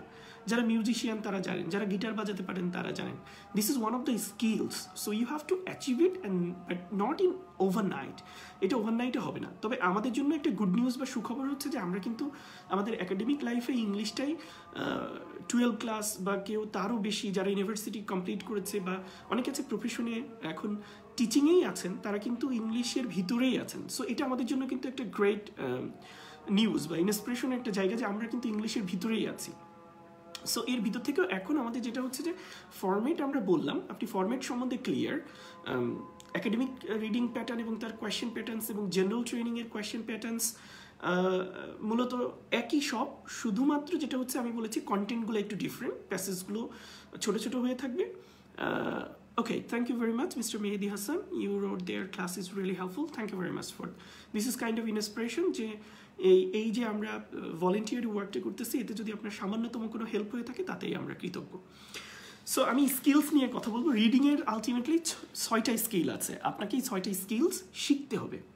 যেমন ফার্স্ট স্কিল আমি নিয়ে কথা বলি, সেটা হচ্ছে সার্ভেইং। আপনি যদি সার্ভেইং সম্বন্ধে আইডিয়া না থাকে তাহলে আপনার ওই সময়টা বেশি লেগে যাবে, এবং আপনাকে সার্ভেইং স্কিলটা অ্যাপ্লাই করা শিখতে হবে। This is one of the patterns. Second one হচ্ছে স্ক্যানিং। সো আপনি স্ক্যানিংটাও শিখবেন, বিকজ স্ক্যানিং একটা বড় অংশ বা মেজর রোল প্লে করে থাকে টাইম সেভিংয়ের জন্য রিডিংয়ে। যখন আপনি কোনো প্যাসেজ সলভ করতে যাচ্ছেন তখন এটা আপনার জন্য অনেক বেশি পরিমাণ হেল্পফুল হবে। একই সাথে আমরা বলতে পারি থার্ড স্কিল যেটা রিডিংয়ে, সেটা হচ্ছে skimming. This is one of the most popular items of the skills.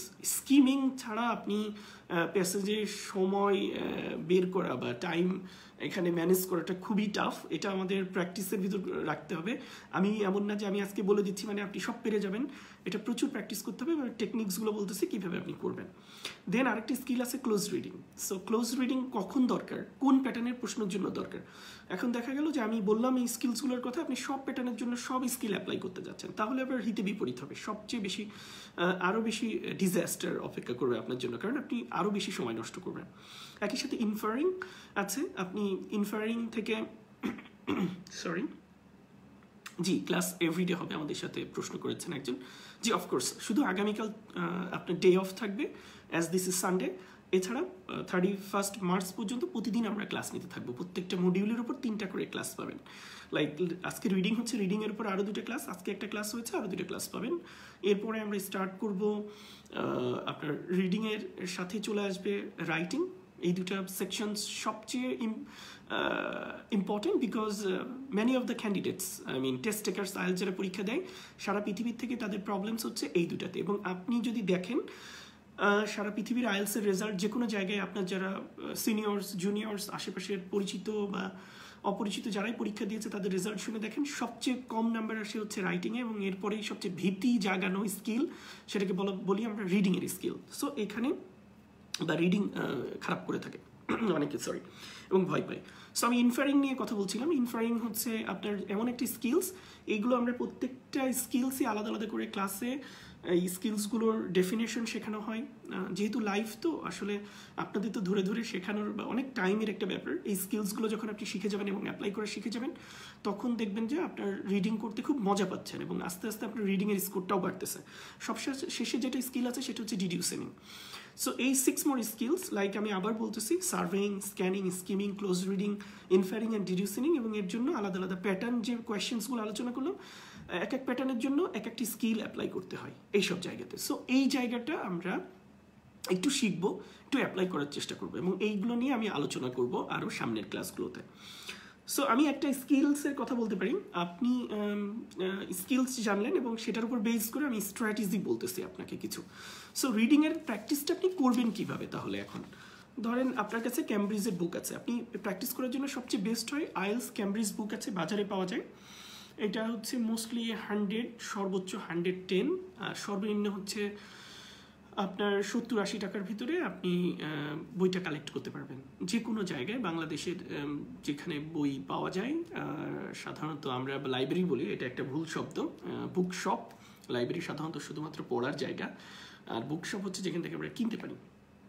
So যেখানে বুকস পাওয়া যায় আইএলসের বুকস রিলেটেড, আপনি সেখানে যে ক্যামব্রিজের সিরিজ বলবেন, যে আইএলস ক্যামব্রিজ সিরিজের যে বইগুলো আছে 1 থেকে 14টা, আপনি যেটা করতে পারেন যে ওল্ডগুলো এখন নেওয়ার দরকার নেই আপনার। আপনি যখন প্র্যাকটিস ম্যাটেরিয়ালের মোটামুটি সব প্র্যাকটিস শেষ হয়ে যাবে তখন আপনি ওগুলো ট্রাই করতে পারেন, ওগুলো অনেক আগে 90s-এর। সো আপনি যেটা করতে পারেন যে 14, 13, 12, 11, 10 এই 4টা বই কালেক্ট করতে পারেন, অথবা প্রথমে একটা বই কালেক্ট করতে পারেন একদম লেটেস্ট যেটা এখন বাজারে চলতেছে, ক্যামব্রিজ 14। এর আবার একাডেমিক আছে আলাদা, জেনারেল ট্রেনিং আছে আলাদা। জেনারেল ট্রেনিংয়ে 4টা রিডিং টেস্ট আছে, একাডেমিকের ভিতরেও 4টা রিডিং আছে, 4টা লিসনিং, 4টা রাইটিং, 4টা স্পিকিং, একই বইয়ের ভিতরে পাবেন। সো ওই বইটা নেবেন, নেওয়ার পর আপনি রিডিংয়ের টেস্টটা ওপেন করবেন। ক্যামব্রিজের বইয়ের প্রথমেই থাকবে হচ্ছে লিসেনিং, তারপরে থাকবে রিডিং। সো আপনি করবেনটা কি, আপনার যখন রিডিংয়ের প্যাসেজটা আপনি বের করেছেন, একাডেমিকের জন্য দেখবেন যে প্যাসেজ 1, প্যাসেজ 2, প্যাসেজ 3, আর জেনারেল ট্রেনিংয়ের জন্য দেখবেন যে আপনি সেকশন 1, সেকশন 2, সেকশন 3। প্রথমে আপনি যেটা করবেন, আমরা সবচেয়ে বড় যে ভুলটা করে থাকি সবাই, প্যাসেজ পড়তে যাই। ছোটোবেলা থেকে আমাদের একটা আইডিয়া আছে, এবং একাডেমিক যে আমরা ইংলিশ ফার্স্ট পেপার এবং সেকেন্ড পেপার প্যাসেজ কম্প্রিহেনশন আমাদের যেটা ছিল, সেখানে আমরা যে ভুলটা করতাম, সবার আগে রিডিং সলভ করার জন্য বা প্যাসেজ বা কম্প্রিহেনশনগুলো সলভ করার জন্য আমরা প্যাসেজটা বারবার পড়তাম। প্যাসেজ পড়ে বুঝে আধা ঘন্টা ধরে প্যাসেজ বুঝে দেন আমরা প্রশ্নে যেতাম। So this is the biggest mistake, you shouldn't do it. কখনোই আপনি এই কাজটা করতে যাবেন না আইএলস রিডিংয়ের ক্ষেত্রে, বিকজ এটা হচ্ছে একেবারেই একটা মানে কমিটিং সুইসাইড একটা টেকনিক। সো আপনি যদি প্যাসেজ পড়েন, ধরে নিলাম পুরো প্যাসেজটা একবার পড়লেন, পড়ে আপনার হবেটা কি আসলে? প্যাসেজ পড়লেন, এটার জন্য আপনি কিল করলেন 5 থেকে 7 minute, then do you really have any purpose? আপনি কেন পড়লেন প্যাসেজটা? আর এত তথ্য আপনি এই যে 700 বা 900 ওয়ার্ডস একবারে মাথার ভিতর নিয়ে আপনি করবেনটা কি? So here is the problem. এই জায়গাতে সবাই টাইমটা নষ্ট করে ফেলে, এই কাজটা মোটেই করা যাবে না।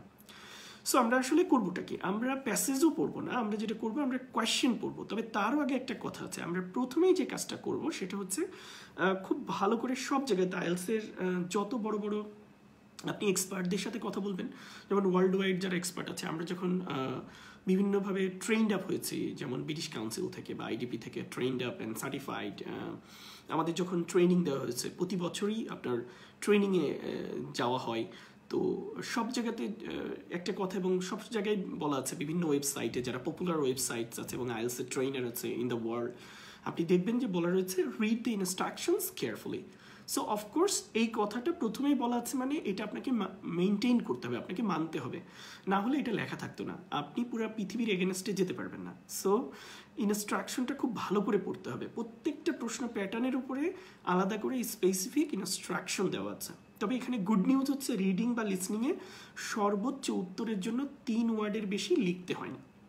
যেহেতু 3 ওয়ার্ডের বেশি লিখতে হয় না, বাট এখানে প্রবলেম হচ্ছে ইনস্ট্রাকশনটা খুব ভালো করে বোঝা। ইনস্ট্রাকশনে লেখা থাকে no more then 2 words and or a number, অথবা নো মোর দেন 1 ওয়ার্ড, অথবা no more then 3 words and or a number, অথবা no more then 1 word and or a number. এই জায়গাটা একটু ক্লিয়ার করতে হবে। ফার্স্ট অফ অল আপনাকে বলা হচ্ছে 1 word and or a number, either একটা ওয়ার্ডে উত্তর হতে পারে, অথবা শুধু একটা নাম্বারে উত্তর হতে পারে, অথবা দুইটা মিলে উত্তর হতে পারে, অথবা সর্বোচ্চ আপনি 3 ওয়ার্ড আর একটা নাম্বার দিতে পারেন। এই হচ্ছে ইনস্ট্রাকশন। সো এটা আপনি প্রথমেই খুব ভালো করে বুঝবেন, এবং আমি সবসময় ক্লাসে যেটা বলে থাকি যে সার্কেল দ্য ইনস্ট্রাকশন। আপনাকে যত ওয়ার্ড বলা হয়েছে, 1 ওয়ার্ড, 2 ওয়ার্ড বা 3 ওয়ার্ডস, তাহলে ওই 3 কথাটাকে আপনি গোল করে দিবেন বা 2 কথাটাকে আপনি গোল করে দিবেন। এটা যেটা হবে এটা আপনার সাইকোলজিক্যাল একটা বেনিফিট দেবে, বিকজ আপনি রং যদি কোনো আনসার ট্রান্সফারও করতে চান, আপনার প্রশ্নের ইনস্ট্রাকশনে আপনি যেহেতু সার্কেল করেছেন, সো ওই সার্কেলটা আপনার মাথায় হিট করবে যে কেন এটা সার্কেল করা, তখন আপনি দেখে নেবেন যে 1 ওয়ার্ড। সো 1 ওয়ার্ড যদি লেখা থাকে, ওখানে যদি আপনি 2 ওয়ার্ডস লিখে ফেলেন, উত্তর সঠিক হচ্ছে বাট একটা এক্সট্রা ওয়ার্ড লিখেছেন যেটা ইনস্ট্রাকশনের বাইরে, তাহলে উত্তর হওয়ার পরে আপনি একটা নাম্বার লুজ করবেন। এবং এখানে বলে রাখি, প্রত্যেকটা সঠিক উত্তরের জন্য 1 মার্ক এবং প্রত্যেকটা ভুল উত্তরের জন্য আপনি 1 মার্ক করে লুজ করবেন। সেটা যদি এমনও হয় যে কোনো অ্যাজ বা yes third person singular number হবে আনসার, কিন্তু আপনি শুধুমাত্র বেস ফর্ম লিখেছেন কোনো ভার্বের, তাহলে উত্তরটা কাটা যাবে। So it is very very important. So সবার আগে আপনি কি করবেন, প্রশ্নের উপর ইনস্ট্রাকশনটা ভালো করে পড়বেন, দেন প্রশ্নটা ভালো করে পড়বেন রিডিং প্যাসেজ সলভ করার জন্য। প্রশ্ন পড়ার ভিতরে আবার কিছু টেকনিক আছে, এইখানে আপনার যেটা লাগবে সেটা নাম হচ্ছে skimming techniques. What is skimming? আমি স্কিমিংয়ের যে টেকনিকটার কথা বলতে যাচ্ছি, এটা একটু মাথায় রাখবেন। 2টা ওয়েতে বলবো। একটা হচ্ছে যারা মোটামুটি ইংলিশ বোঝেন, আইএলসের খুব ভালো স্কোর দরকার না, 6 6.5 হইলেই হবে। আপনি কোনো রকম একটা আইএলসের ন্যূনতম ব্যান্ড স্কোর নিয়ে আপনি বিদেশে লেখাপড়া করতে যান, অথবা যেতে চাচ্ছেন, অথবা আপনি ইমিগ্রেন্ট হতে চাচ্ছেন কোনো দেশের, স্পেশালি এখন তো ক্যানাডার জন্য খুবই ভালো অপরচুনিটিস দিয়েছে ক্যানাডিয়ান গভর্নমেন্ট। সো তাদের জন্য জেনারেল ট্রেনিং রিডিং লাগবে। সো ওখানে আপনি করবেনটা কি, ওখানে যেটা করতে হবে আপনার প্রশ্নগুলোতে আন্ডারলাইন করতে হবে, এবং আপনি রিডিং বা লিসনিং, আমি গতকালই বলেছি, পেন্সিল ছাড়া কোনো কিছু ইউজ করতে পারবেন না। সো পেন্সিল দিয়ে আপনি প্রশ্নের উপরে আপনার যে কোয়েশ্চেন পেপারটা দেওয়া হবে, প্রশ্নে আপনি ইচ্ছা মতো আন্ডারলাইন করতে পারবেন বা দাগাতে পারবেন, এতে কোনো ঝামেলা নেই। সো আপনি কি করবেন, যে প্রত্যেকটা প্রশ্নের লঙ্গার ওয়ার্ডই হচ্ছে তার কিওয়ার্ড। আইএলসের একটা বহুল ব্যবহৃত বাজওয়ার্ড হচ্ছে কিওয়ার্ডস আন্ডারলাইন করেন, এবং অনেকে আপনাকে বলবে অনেক ভিডিওতে, অনেক টিপসে, কিন্তু hardly the test takers have the idea keywords নিয়ে। সো অনেকেরই খুব ভালো একটা আইডিয়া নেই যে আইএলসের কিওয়ার্ডটা কি হতে পারে। সো আমি আপনাকে বলতেছি, আবার একটু মাথায় রাখবেন এটা, যে কিওয়ার্ড হচ্ছে যে কোনো সেন্টেন্সের লঙ্গার ওয়ার্ডই হচ্ছে তার কিওয়ার্ড। তো একটা সেন্টেন্স, একটা প্রশ্ন আছে, তার লম্বা লম্বা যে সমস্ত ওয়ার্ড, সেটা হচ্ছে কিওয়ার্ড, সেগুলো নিচে আপনি আন্ডারলাইন করে দেবেন। দেবার পর কাজ হচ্ছে আপনার ওই কিওয়ার্ডসগুলোর ভিতরে দেখবেন যে সেন্টেন্সের শুরুতেই যে সমস্ত লম্বা লম্বা ওয়ার্ড থাকে, এগুলো আইদার কোনো নাম, সরি আমাদের একটু নেটওয়ার্ক ডিস্টার্ব হচ্ছে।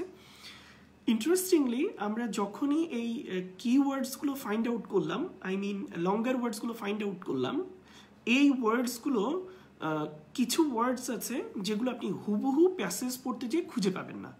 তো এইখানে হচ্ছে স্কিমিং টেকনিক্সের আপনার অ্যাপ্লিকেশন বা আপনার আইডিয়া আছে, বা আপনি স্কিমিং করতে পারছেন। মজার ব্যাপার হচ্ছে যে আপনি যখন কোয়েশ্চেনটাকে আন্ডারলাইন করলেন, তখন দেখবেন যে এখানে যারা একটু গ্রামার জানে বা অ্যাডভান্স লেভেলের ইংলিশ আছে, তাদের জন্য এটা বলতেছে, আপনি সাধারণত noun, number, main verb, adjective and adverb এগুলোর নিচে আন্ডারলাইন করবেন। করলে আপনার কিন্তু একটা পারপাস বের হয়ে আসবে, এবং এগুলোর মিনিং করলে একটা পারপাস বের হয়ে আসবে। But the problem is here, আমরা যেটা করি, ম্যাক্সিমাম ক্যান্ডিডেট যেটা করে, সেটা হচ্ছে এই যে ওয়ার্ডসগুলো নিচে আন্ডারলাইন করলাম, সবগুলো ওয়ার্ড তো থাকবে না, হয়তো কোথাও নাম্বার থাকে, হয়তো কোথাও নাম্বার নাউন থাকবে, যেমন ব্যক্তি স্থানের নাম বা কোনো একটা জায়গার নাম, কোনো একটা বস্তুর নাম, এগুলো থাকবে, আর হচ্ছে মেইন ভার্ব থাকে সাধারণত, আর অ্যাডজেক্টিভ থাকে। তো ক্যান্ডিডেট যেটা ভুল করে, সাধারণত ওই হুবহু ওয়ার্ড প্যাসেজের ভিতরে ফাইন্ড আউট করতে যায় বা খুঁজতে যায়। এখানেই আইএলস একটা ধাক্কা দেয়। যেমন আইএলসে যেমন সব কিছু ইজি না, এই জায়গাটায় আপনার লেভেল অফ ইংলিশটা চেক করে দেখা হয়। সো কি করে সেখানে আপনার প্যারাফ্রেজ করে। সো একটা টার্ম আছে প্যারাফ্রেজ। প্যারাফ্রেজের যে ব্যাপারটা, সেটা হচ্ছে যে মূল মিনিং এক থাকবে, কিন্তু আপনার ডিফারেন্ট ওয়ার্ড থাকবে সেখানে, different word choosing. So basically IELTS কি করে, আপনি যখন কোয়েশ্চেন আন্ডারলাইন করতেছেন, আপনাকে একটু কাজ করতে হবে এখানে, এটাকে বলে প্যারাফ্রেজ। আপনি একটু মাথার ভিতরে চিন্তা করবেন যে আপনি যে ওয়ার্ডসগুলো নিচে আন্ডারলাইন করলেন, এর ভিতরে মেইন ভার্ব বা অ্যাডজেক্টিভ যারা আছে, সেগুলোর সিনোনিম আপনার মাথায় কি কি আসতেছে, খুব বেশি চিন্তা করার দরকার নেই, বাট ইনস্ট্যান্টলি কি কি সিনোনিম আপনার আসে, এই সিনোনিম প্যাসেজের ভিতর দেওয়া থাকে। এই জায়গাটাতেই আমরা সবাই একটু হোঁচট খাই বা স্টাম্বলড হই। সো এইটা আপনি ফলো করবেন। সো আপনি যেটা করলেন, যে প্রথমে ইনস্ট্রাকশন পড়লেন, দেন প্রশ্নটাকে আন্ডারলাইন করলেন। এই প্রশ্নটাকে আন্ডারলাইন করা মানে কিওয়ার্ডসগুলো ফাইন্ড আউট করা। আই মিন বললাম লঙ্গার ওয়ার্ড অথবা noun, number, main verb, adjective, এগুলোর নিচে আন্ডারলাইন করাটাই হচ্ছে স্কিমিং টেকনিক। এবার আপনি ওই নাউন, নাম্বার এটাকে নিয়ে যদি প্যাসেজের ভিতর থেকে প্রথম লাইন থেকে আপনি একটু স্ক্যানিং করতে করতে আসেন, স্ক্যানিং মানে হচ্ছে আপনার এই যে ফ্যাক্টস লাইক নাম্বার এবং নাউন, কোনো নাম কোনো নাম্বার এগুলো ধরে দ্রুত প্যাসেজের লাইনগুলোকে স্ক্যানিং করে ফেলা, এবং যেখানেই আপনি ওই প্রশ্ন অনুযায়ী যে ওয়ার্ডসগুলো আপনি খুঁজতেছেন, I mean your purpose is clear, you know your purpose, and এখন আপনি যখন খুঁজতে যাচ্ছেন ওয়ার্ডসগুলো এবং পেলেন, সেখানে আপনি যেটা করবেন ক্লোজ রিডিং অ্যাপ্লাই করেন। আই মিন ওই 2-3টা লাইনে বেশি সময় দেন, রাদার আপনি প্রথম লাইন থেকে খুব খুঁটে খুঁটে পড়ে আসতে যে প্রত্যেকটা ওয়ার্ডের মিনিং বুঝতে চাচ্ছেন, তাহলেই আপনার সময়টা খুব বেশি যায়। এই যে টেকনিক্সগুলোর কথা বললাম, এগুলো যদি আপনি সাকসেসফুলি অ্যাপ্লাই করতে পারেন, আপনার টাইম সেভিং টেকনিক্স এটাকেই বলা হয়, এবং এটা আপনি দারুণ একটা বেনিফিট পাবেন। বিকজ আপনার উত্তর হয়তো ভুল হতে পারে, ধরেন আপনি অনেক সময় জুড়েও একটা প্রশ্নের উত্তর খোঁজার জন্য অনেক সময় নিচ্ছেন, খুঁটে খুঁটে পড়তেছেন, তাতে কি হচ্ছে, আপনি যে উত্তরটা পারবেন সেই উত্তর খোঁজার চান্সেসের জন্য যে সময়টা দরকার সেটা কিন্তু আপনি লুজ করে ফেলতেছেন। সো এই জন্য আপনার এই স্কিলসগুলো অ্যাপ্লাই করতে হবে রিডিংয়ে। একটা হচ্ছে যে স্কিমিং টেকনিক, দেন ওখান থেকে স্ক্যানিং করতে হবে প্যাসেজের প্রথম লাইন থেকে, এরপরে যে ক্লোজ রিডিং অ্যাপ্লাই করতে হবে। ক্লোজ রিডিং মানে হচ্ছে যেখানে আপনি ইনফরমেশনগুলো ম্যাচ করতেছে প্রশ্নের ওয়ার্ডের সাথে, সেই জায়গায় 2টা বা 3টা লাইন খুব ভালো করে পড়া, এবং তার উপর বেস করে একটা অ্যাজাম্পশন করে আপনি আনসারকে পিক করবেন। সো এইভাবে যদি করবেন, সো যত বেশি নাম্বারস অফ কোয়েশ্চেন্স আপনি হিট করতে পারবেন, আপনার উত্তর হওয়ার চান্সেসও কিন্তু তত বেশি। So that is the technique, and এইভাবে আপনি যদি করতে পারেন তাহলে আপনার রিডিং আপনি বাসায় বসেই কিন্তু বেটার ওয়েতে প্র্যাকটিস করতে পারছেন, and this is strategy completely. I am sorry for that. So আমরা আবার যদি বলি, প্রথমে আপনি ইনস্ট্রাকশন প্রত্যেকটা প্যাটার্নের প্রশ্নের উপরে ইনস্ট্রাকশন আসলে খুব ভালো করে পড়বেন, দেন মিনিমাম একটা করে প্রশ্ন পড়বেন, একসাথে মাল্টিপল কোয়েশ্চেন্স। যাদের আসলে আন্ডারস্ট্যান্ডিং এবিলিটি একটু লোয়ার, যারা বেসিক লেভেল নিয়ে আইএলটিএস প্র্যাকটিস করা শুরু করবেন, তাদের জন্য বলবো যে একটা প্রশ্ন পড়লেই ইনাফ, একটা করে প্রশ্ন পড়বেন, এবং প্যাসেজের প্রথম লাইন থেকে। এখানে আবার একটা কথা আছে, আপনি সার্ভেইং স্কিল অ্যাপ্লাই করতে পারেন। Surveying can give you the bunch of facilities here. প্রত্যেকটা প্রশ্নের জন্য আপনি যেটা করবেন, মিনিমাম মানে সর্বোচ্চ মিনিমাম না, ম্যাক্সিমাম 3টা লাইনের বেশি পড়বেন না উত্তর খোঁজার জন্য। সো আপনি প্রশ্নটা পড়লেন, স্কিমিং অ্যাপ্লাই করলেন, noun number main verb adjective adverb underline করলেন, যে সমস্ত ওয়ার্ড বুঝতে পারেন বা নাও বুঝতে পারেন, মোটামুটি একটা আইডিয়া হলো এই ওয়ার্ডসগুলো আপনি প্যাসেজের ভিতর থেকে প্রথম প্যাসেজের লাইন থেকে 1 থেকে 3 নাম্বার লাইন 1, 2, 3 করে এর ভিতরেই আপনি উত্তরগুলো পাওয়ার কথা, কারণ উত্তরগুলো সব সিকোয়েন্সিয়ালি আসবে, একটার পর একটা উত্তর থাকে। উত্তর কখনো অ্যামালগামেট থাকবে না যে 2 এর উত্তর, 2 এর উপরে হচ্ছে আপনার 4 নাম্বার উত্তর, তার উপরে আপনার 7 নাম্বার, এমন না, একটার পরে একটা উত্তরগুলো সাজানো থাকে। সো আপনি যদি কোনো কারণে 1 নাম্বারের উত্তর মিস করেন, তাহলে আপনি প্রথম 6 লাইন্সের ভিতরে ট্রাই করেন 2 নাম্বার উত্তর খোঁজার। সো 2 যদি পেয়ে যান তাহলে তো বুঝতেই পারছেন ওর উপরে 1 আছে, বা সামহাও আপনি প্রথম 1 থেকে 4টা পেলেন না, 5 নাম্বার উত্তর আপনি যেখানে পাচ্ছেন তার ঠিক উপরে 1 থেকে 4 পাবেন, তার নিচে বাকিগুলো পাবেন। সো এইভাবে আপনি প্র্যাকটিসটা স্টার্ট করেন বাসাতে। সো আমি আবার রিপিট করতেছি, আমার অনেক স্টুডেন্টস আছে যারা কারেন্ট এখন আইএলটিএস করতেছে। আমি সাধারণত লকডাউন হওয়ার আগেই 2টা সেকশনস শেষ করেছিলাম, স্পেশালি লিসেনিং অ্যান্ড স্পিকিং শেষ করেছিলাম। সো আমি রিডিং আর রাইটিং এই কারণেই মূলত সবার আগে ক্লাসগুলো নিচ্ছি, লাইভ ক্লাস, যাতে আপনি বাসায় বসে প্র্যাকটিসটা করতে পারেন। সো আবার বলতেছি, ইনস্ট্রাকশন খুব ভালো করে পড়বেন, সরি, দেন প্রশ্নটা আন্ডারলাইন করে প্রশ্নে কি চাচ্ছে পারপাস ক্লিয়ার করবেন, এবং ওখান থেকে যে কিওয়ার্ডস স্পেশালি নাউন এবং নাম্বার আপনাকে দারুণভাবে হেল্প করবে, কারণ এগুলো কখনোই চেঞ্জ হইতে পারে না। আপনি আমাকে বলতে পারেন যে ঢাকার সিনোনিম আছে, প্যাসেজে প্রশ্নে ঢাকা লেখা রয়েছে, প্যাসেজেও ঢাকা লেখা থাকবে, এটার কোনো কিন্তু সিনোনিম নাই। সো এখানে চেঞ্জ হওয়ার কিছু নাই, লেখা রয়েছে 2007, প্রশ্নে একটা কোনো প্রশ্ন দেওয়া আছে যে এভাবে, for example, what happened in 2007 in case of poverty. So আপনি কিন্তু প্রভার্টি, যেমন আমরা সবাই জানি এটা একটা কিওয়ার্ড, স্পেশালি কোনো একটা নাম্বার, এই যে প্রভার্টি এবং হচ্ছে নাম্বার 2007 এটা, এবং হচ্ছে হ্যাঁ হয়তো কিছু সিনোনিম আসতে পারবে, এবং যেগুলো খুবই কমন আপনি জানবেন সেগুলোর। সো স্পেশালি আমরা দেখি যে নাউন এবং নাম্বারের কোনো সিনোনিম সেভাবে দেওয়া থাকে না প্যাসেজের ভিতর। সো ইজিলি আপনি কিন্তু আইডেন্টিফাই করতেছেন যে কোথা থেকে আমার উত্তরগুলো খুঁজে বের করতে হবে, এবং প্রত্যেকটা উত্তরও যে সঠিক হবে তা না। আমি যেটা বলতেছি এগুলো অ্যাপ্লাই যদি করতে পারেন তাহলে আপনার যেটা হবে 40টা প্রশ্ন আপনি 1 ঘন্টার ভিতরে টাচ করে আসতে পারবেন। ওই যে টাইম ম্যানেজমেন্ট যে প্রবলেমটা সেটা আপনাকে হেল্প করবে এখানে। আমাকে একজন প্রশ্ন লিখেছে, প্যাসেজ সম্পূর্ণটা কি আগে স্কিমিং করব? না, আপনি প্রশ্ন পড়ে প্যাসেজ যদি আপনি পুরোটা স্কিমিং করতে যান তাহলে তো আপনার অনেক সময় চলে যাবে। এত প্রশ্ন এত স্কিমিং করে আপনার তো লাভ নাই, বিকজ ওই আইডিয়া সব তথ্য নিয়ে আপনি কিন্তু স্পেসিফিক প্রশ্নের উত্তর খুঁজে পাবেন না। আমি বলেছি যে একটা করে প্রশ্ন আর 2টা করে প্রশ্ন পড়বেন যারা একটু অ্যাডভান্স লেভেলের, যারা মোটামুটি তথ্যগুলো মাথায় রাখতে পারেন। বাট সেটার জন্য সব প্যাটার্নের প্রশ্ন না, এটার জন্য আমি সামনের ক্লাসে আবার লেকচার দিব। মূলত আপনি সব প্যাটার্নের কোয়েশ্চেনের জন্য একটা করে প্রশ্ন পড়বেন, প্রথমে আন্ডারলাইন করবেন, কিওয়ার্ডসগুলো ফাইন্ড আউট করবেন, দেন এর ভিতরে আপনি স্ক্যানিং করবেন, আই মিন নাউন বা নাম্বার খুঁজে দেখবেন, প্যাসেজের ভিতরে চলে আসবেন এবং যেখানে পাবেন সেখানে খুব ভালো করে পড়লে আপনি এই প্রশ্নের যেহেতু স্পেসিফিক পারপাস আপনার আছে, দেন উত্তরটা আপনি ফাইন্ড আউট করতে পারবেন ওই জায়গা থেকে। So that is the way. আর যেটা বললাম যে মেইন ভার্ব এবং অ্যাডজেক্টিভ, এটা ইউজুয়ালি প্যারাফ্রেজ করে। প্রশ্নে যে ওয়ার্ড থাকবে সেটা হুবহু প্যাসেজের ভিতর থাকবে না, তার সিনোনিম ইউজ করে থাকে। তো এই জায়গাটাতে আমরা আসলে চিন্তা করি যে না, মনে হয় উত্তর নাই বা প্যাসেজে উত্তর খুঁজে পাচ্ছেন, এবং বারবার পড়ার পরেও আপনি তো কখনোই চিন্তা করেননি যে প্রশ্নে যে ওয়ার্ডগুলো আমার কাছে চাচ্ছে এগুলোর সিনোনিম কি হইতে পারে। রাদার আপনি যেটা করতেছেন হুবহু ওয়ার্ডটা প্যাসেজের ভিতর থেকে খুঁজতে যাচ্ছেন বারবার, যার কারণে আপনার সময়টা নষ্ট হয়ে যাচ্ছে এবং এই কারণেই আপনার টাইমটা বেশি লাগে, যার কারণে আপনি উত্তর খুঁজে পাচ্ছেন না। আমি বললাম যে উত্তরগুলো সাধারণত সিকোয়েন্সিয়ালি আসবে। সো অনেক সময় জুড়ে ক্লাস নিচ্ছি। আজকের মূল অংশ ছিল যে কিভাবে আমরা আসলে রিডিং প্র্যাকটিসটা করব এবং বাসাতেই করতে পারবেন। যারা মকের ক্যান্ডিডেট আছেন বা এখন আইএলটিএস পরীক্ষা দিবেন সামনে, তাদের জন্য সেম ওয়েতে আপনি প্র্যাকটিসটা করতে পারেন। তাদের জন্য আমার স্পেশালি আলাদা একটা সাজেশন আছে, আমি একটু পরেই দিব। বাট বিফোর দ্যাট, যারা একদম বিগিনার আজকে থেকে রিডিংটা শুরু করতে যাচ্ছেন, তারা কি করবেন? তাদের জন্য আমি যেটা সাজেস্ট করব, একটা রিডিংয়ের যে মানে প্রশ্ন, আইএলটিএস রিডিংয়ের যে কোয়েশ্চেন, তার ভিতরে 3টা ছোট ছোট প্যাসেজ ভাগ করে টোটাল একটা রিডিং টেস্ট হয়।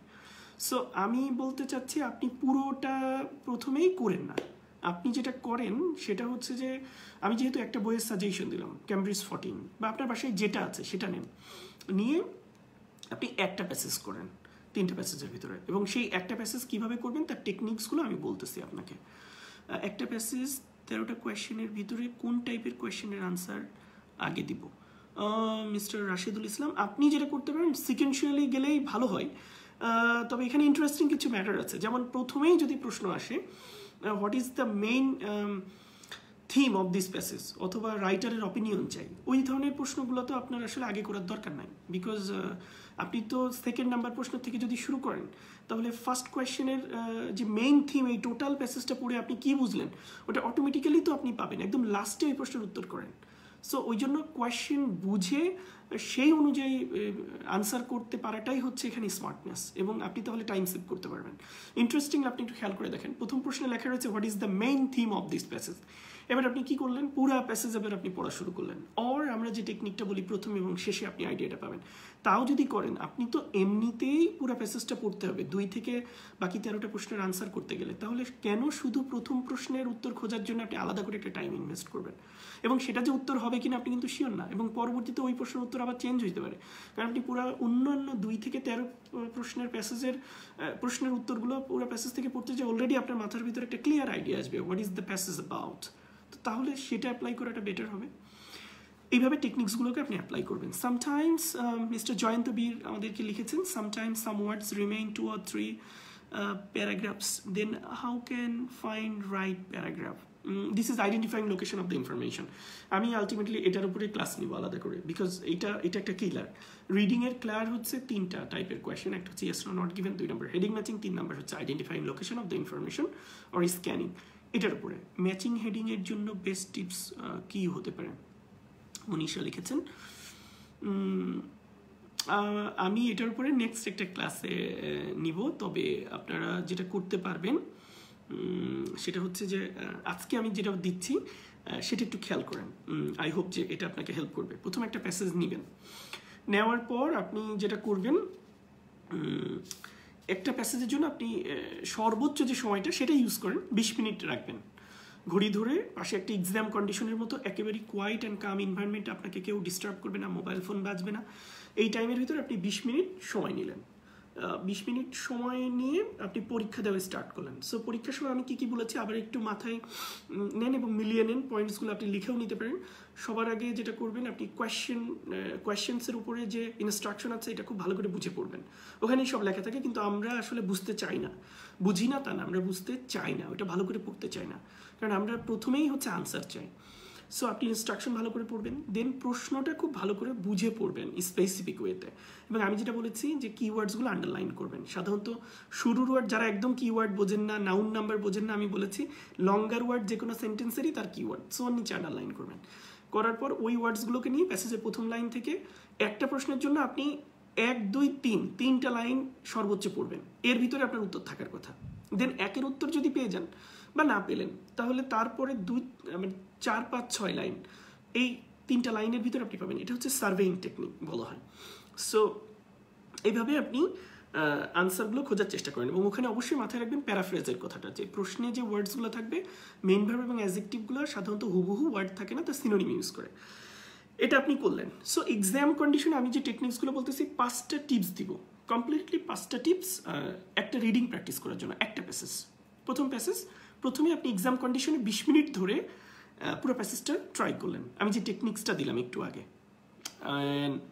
এরপরে সেকেন্ড স্টেপ হচ্ছে আপনার কাজ হচ্ছে উত্তর চেক করা না। প্রত্যেকটা ক্যামব্রিজ বইয়ের পিছনে আবার উত্তর দেওয়া আছে, উত্তরটা চেক করতে যাবেন না। মোস্টলি আমাদের দেশ না, শুধু সব জায়গাতে ক্যান্ডিডেটসরা একটা জায়গাতে দারুণভাবে ভুল করে। আইএলটিএস টেস্ট টেকার্সদের একটা কমন ইরর হচ্ছে they don't or Kant differentiate between two words, IELTS practice or test. আপনি ঘরে বসে অনেকে এসে বলে যে আমি তো প্রচুর প্র্যাকটিস করেছি, বাট তারপর আমার ইম্প্রুভমেন্টটা হচ্ছে না। তো আপনার ইম্প্রুভমেন্ট হবে কিভাবে? বিকজ আপনি একটু মিলিয়ে নেন তো আমার কথার সাথে, আপনি বাসায় বসে তো টেস্ট দেন না। বিকজ আপনি কি করেন, লিসনিং বা রিডিংয়ের জন্য একটা লিসনিং হেডফোনে কানে দিয়ে টেস্ট অডিও রান করে পুরো টেস্টটা দিলেন, দেওয়ার পরে উত্তর চেক করেন। উত্তর চেক করার পরে কি বলেন, আমার 40-এর ভিতরে এতগুলো হয়েছে আর এতগুলো হয়নি, অ্যান্ড এইভাবে নিজেকে জাজ করে ফেলেন। খুব জাজমেন্টাল আমরা। আপনি কি আদৌ শিখেছেন কোনো কিছু? শিখেছেন বলতে কোনো কিছু কি প্র্যাকটিস করলেন? ওটা তো আপনি ঘরে বসে একটা টেস্ট দিলেন। সো আপনি টেস্ট দিতে কতদূর ইমপ্রুভমেন্ট দেখাবেন, নিজের সাথে নিজেই তো একটা কাইন্ড অফ প্রতারণা হচ্ছে না? আপনি বারবারই টেস্ট দিয়ে যাচ্ছেন। সো টেস্ট দিলে তো আপনার ইমপ্রুভমেন্ট, আপনার যে লেভেল সেখানেই থাকবে। এর থেকে ইমপ্রুভ করতে গেলে আপনাকে তো স্কিলসগুলো শিখতে হবে। যদি লিসনিংয়ের কথা বলি তাহলে প্রোনাউন্সিয়েশন শিখতে হবে, আপনাকে স্ট্র্যাটেজিসগুলো শিখতে হবে, আপনাকে প্যারাফ্রেজ শিখতে হবে, আপনাকে পিওই থিওরি অ্যাপ্লাই করতে হবে। আমি রিডিংয়ের ক্ষেত্রে যে স্কিলসগুলোর কথা বললাম এগুলো তো জানতে হবে। এখন আপনি বারবার টেস্ট দিয়ে যাচ্ছেন, টেস্ট দিতে আপনার কতখানি ইমপ্রুভমেন্ট হবে? হ্যাঁ, ওই লেভেল পর্যন্ত হবে, যতদূর আপনার এক্সিস্টিং একটা লেভেল আছে ওই পর্যন্ত হবে। বাট এরপরে যেটা করতে হবে, আপনাকে স্কিলসগুলো অ্যাপ্লাই করতে হবে বা প্র্যাকটিস করতে হবে। So now just come to the point, প্র্যাকটিসের কথা বলি। আপনি যারা মক টেস্টার আছেন তারাও এইভাবেই প্র্যাকটিস করতে পারেন। মক টেস্টে যারা দিচ্ছেন বা আগামী এপ্রিলে যাদের পরীক্ষা আছে, মেতে যারা পরীক্ষা দিবেন, আপনার প্রিপারেশন কমপ্লিট হয়ে গেছে already, now you R just on the mood of exam. তাহলে কি করবেন? একই সাজেশন, শুধুমাত্র বলতেছি যারা হচ্ছে আলটিমেটলি আপনার ক্লাস শুরু করছেন আজকে থেকে, তাদের জন্য একটা করে প্যাসেজ করতে বলছি, আর যারা পরীক্ষা দেবেন তাদের জন্য ফুল প্যাসেজ করতে ফুল টেস্ট দিতে বলতেছি। সো প্রথমে আপনি কি করবেন, একদম এক্সাম কন্ডিশন আইদার একটা প্যাসেজ অথবা 3টা প্যাসেজই আপনি এক্সামের মতো করে দিয়ে ফেলবেন। সেকেন্ড যে কাজটা করবেন সেটা হচ্ছে যে ওই প্যাসেজের আনসার দেখবেন না।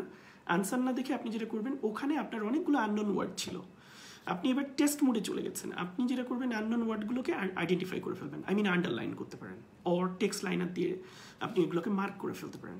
করার পর আপনি যদি একটু বেশি খাটাখাটনি করতে চান, তাহলে আপনাকে যেটা করতে হবে, পাশে একটা ডায়েরি নিতে পারেন, নিয়ে যে সমস্ত আননোন ওয়ার্ড আছে সেগুলোকে আপনি লিখে ফেলবেন। অথবা বইয়ের উপরেই 2 পাশে ফাঁকা জায়গা থাকে, ওখানে আপনি আরেকটা ভুল ক্যান্ডিডেটসরা করে, বাংলা মিনিং খুঁজতে চায় ওয়ার্ডসগুলোর, যে আননোন ওয়ার্ড আছে।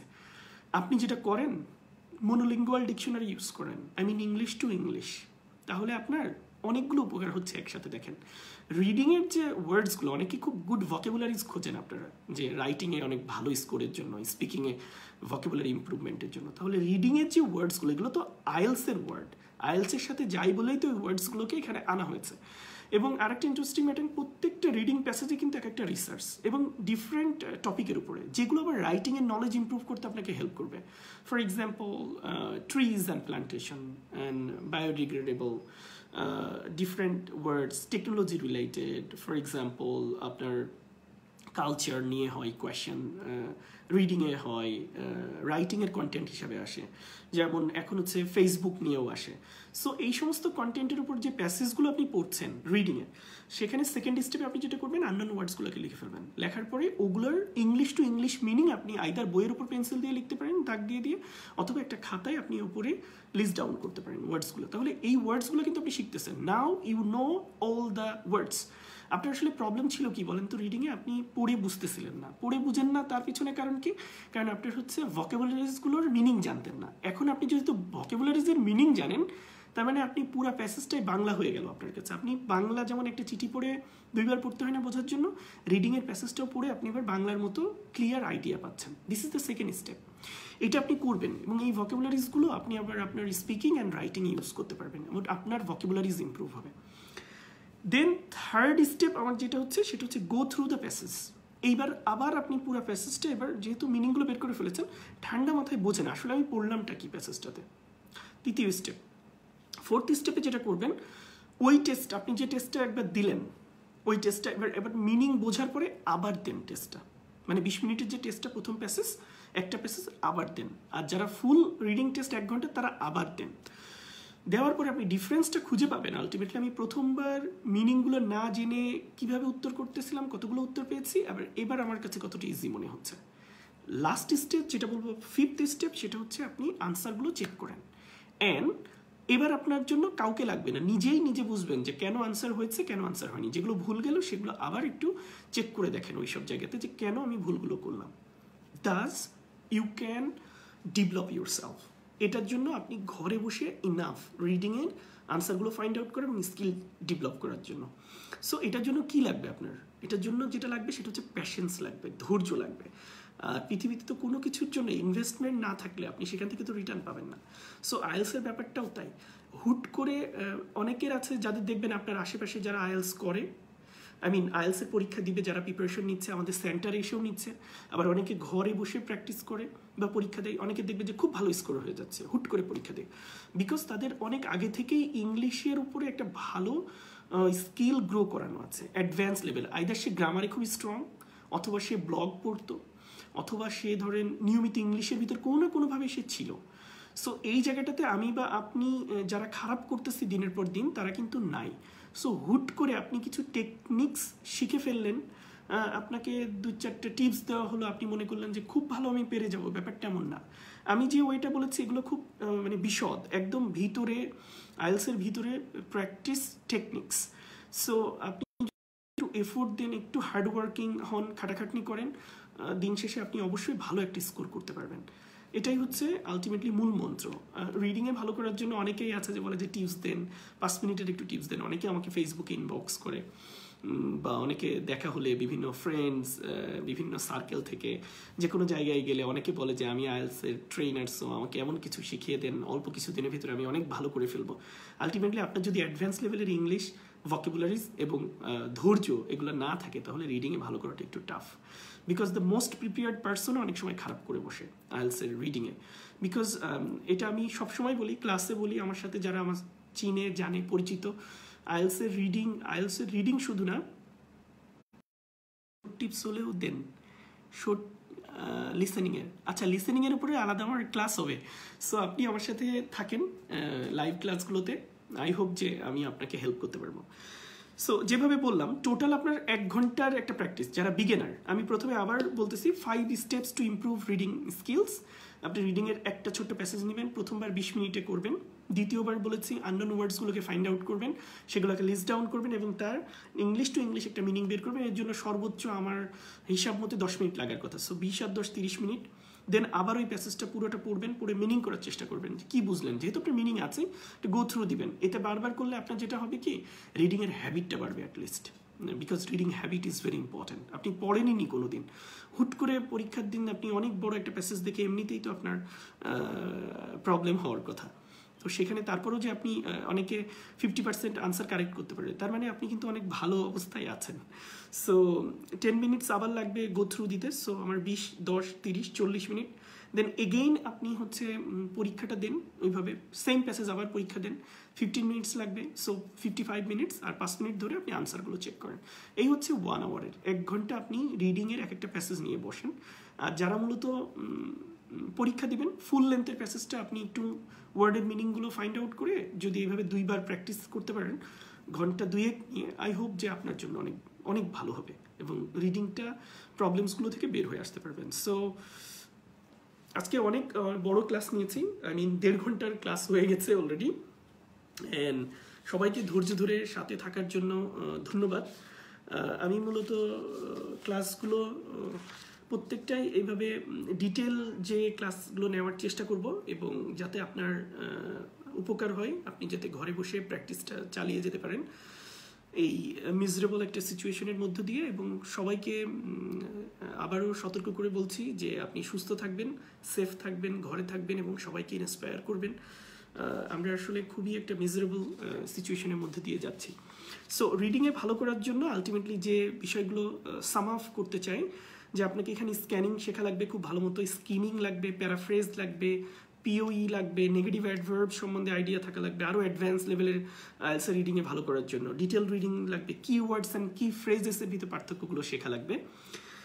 সো এইগুলো যদি থাকে তাহলে আই হোপ যে আপনি ভালো কিছু করতে পারবেন। অ্যান্ড কিছু ডোন্টস আছে লাস্টলি, একদম সবশেষে আমি যে আইডিয়াটা আপনাকে দিব এবং পরিশেষে আমি একটা সামারি দিয়ে আজকে শেষ করবো লেসনটা। সো 1.5 ঘন্টার ক্লাস হতে আর মাত্র 7 মিনিট বাকি আছে। আই হোপ মিস্টার রাকিব আমাকে বলেছেন যে একটা সাজেশন দিব, আপনার ইউটিউবে দিবেন ভিডিওগুলো। ওকে, ঠিক আছে, আপনার সাজেশনটা খুব ভালো লেগেছে। আপনি যেটা করতে পারেন, আমাদের ইউটিউবে অলরেডি একটা চ্যানেল আছে লেক্সিকন ইএলটিসি। সো সবাই ওখানে সাবস্ক্রাইব করে থাকলে আপনি অবশ্যই ওখানে ভিডিও পাবেন, এবং পরবর্তীতে আমরা আরও ভিডিও নিয়ে আসবো এগুলোর উপর বেস করে। জি, আপনাদের উপকার হয়, এই জন্যই আমরা লাইভে আছি, এবং সবাইকে অসংখ্য ধন্যবাদ আমাদের সাথে থাকার জন্য। সো আমি কিছু ডোন্টস বলবো রিডিংয়ের জন্য। ডোন্টস ইন রিডিং, যে কাজগুলো একদমই করা যাবে না, ইংলিশ বলেন যে কোনো জায়গায় বলেন, ডুজ অ্যান্ড ডোন্টস আছে। সো আপনি যদি ডোন্টসগুলো মেনে চলেন তাহলে আপনার জন্য ভালো হবে। প্রথম ডোন্টস হচ্ছে যে never read the whole passage. কখনোই আপনি পুরো প্যাসেজটা পড়ে ফেলতে যাবেন না। এটা হচ্ছে একটা মানে আত্মহত্যার সামিল, বিকজ আপনি যতক্ষণ ধরে প্যাসেজ পড়ে বুঝতে চাবেন ততক্ষণই আপনার সময় নষ্ট হচ্ছে। আইএলটিএসের পুরো এক্সামটাই হচ্ছে এটা টাইম ফ্রেমের ভিতরে ভাগ করা। সো আপনি টাইমটাকে যদি প্রপার ওয়েতে ইউটিলাইজ না করতে পারেন, রেসপেক্ট না করতে পারেন, তাহলে আপনার এখানে সবগুলো প্রশ্নের উত্তর টাচ করে আসাটা একটা চ্যালেঞ্জ হয়ে যাবে। অ্যান্ড আপনি যেটা করতে পারেন, সার্ভেইং স্কিল অ্যাপ্লাই করতে পারেন। প্রত্যেকটা প্রশ্ন আগে পড়বেন অবশ্যই, প্রশ্ন একটা করে পড়াটা বেটার। তবে সামনের ক্লাসে আমি তো বলেছি যে আমি জানাবো মাত্র 2-3টা প্যাটার্নের প্রশ্নে শুধুমাত্র ডাবল কোয়েশ্চেন পড়তে হয়, সেটা just keep in touch with us. And 2 থেকে 3টা সেন্টেন্সের বেশি একটা প্রশ্নের উত্তরের জন্য পড়ার দরকার নাই, সর্বোচ্চ 2 থেকে 3টা সেন্টেন্সের ভিতরে উত্তর পাবেন, তবে উত্তরগুলো আসবে সিকুয়েন্সিয়ালি। অ্যান্ড আরেকটা ডোন্টস হচ্ছে যে কখনোই একটা প্রশ্নের উপরে বেশি টাইম স্পেন্ড করবেন না, বিকজ আপনি একটু সিম্পল ম্যাথ করেন বা ক্যালকুলেশনের দিকে যান, 60 মিনিটস 40 কোয়েশ্চেন, 1 মিনিট 20 সেকেন্ড করে এক একটা প্রশ্নের জন্য আপনি সময় পাবেন।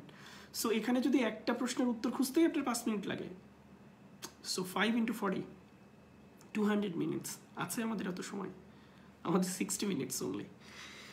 And do not try to understand every single ওয়ার্ডস। প্রত্যেকটা ওয়ার্ড আপনার বোঝার দরকার নাই, কিছু ওয়ার্ডস আপনার থাকবে, তবে আমরা যে প্রসিজিওরে ভোকাবুলারিগুলো ফাইন্ড আউট করতে বলেছি এটা আপনার আলটিমেট ইংলিশ ভোকাবুলারিকে ইমপ্রুভ করার জন্য। অ্যান্ড রাদার দেন আপনি যেটা করতে পারেন যে আপনি সারাউন্ডিং ওয়ার্ডস থেকে, যেটাকে আমরা স্কিলসের ভিতর বলতেছি ডিডিউসিং, সারাউন্ডিং ওয়ার্ডস থেকে মিনিংটা এক্সট্রাক্ট করার চেষ্টা করবেন। সো আই হোপ এই জিনিসগুলো আপনাকে অনেক বেশি পরিমাণ হেল্প করবে।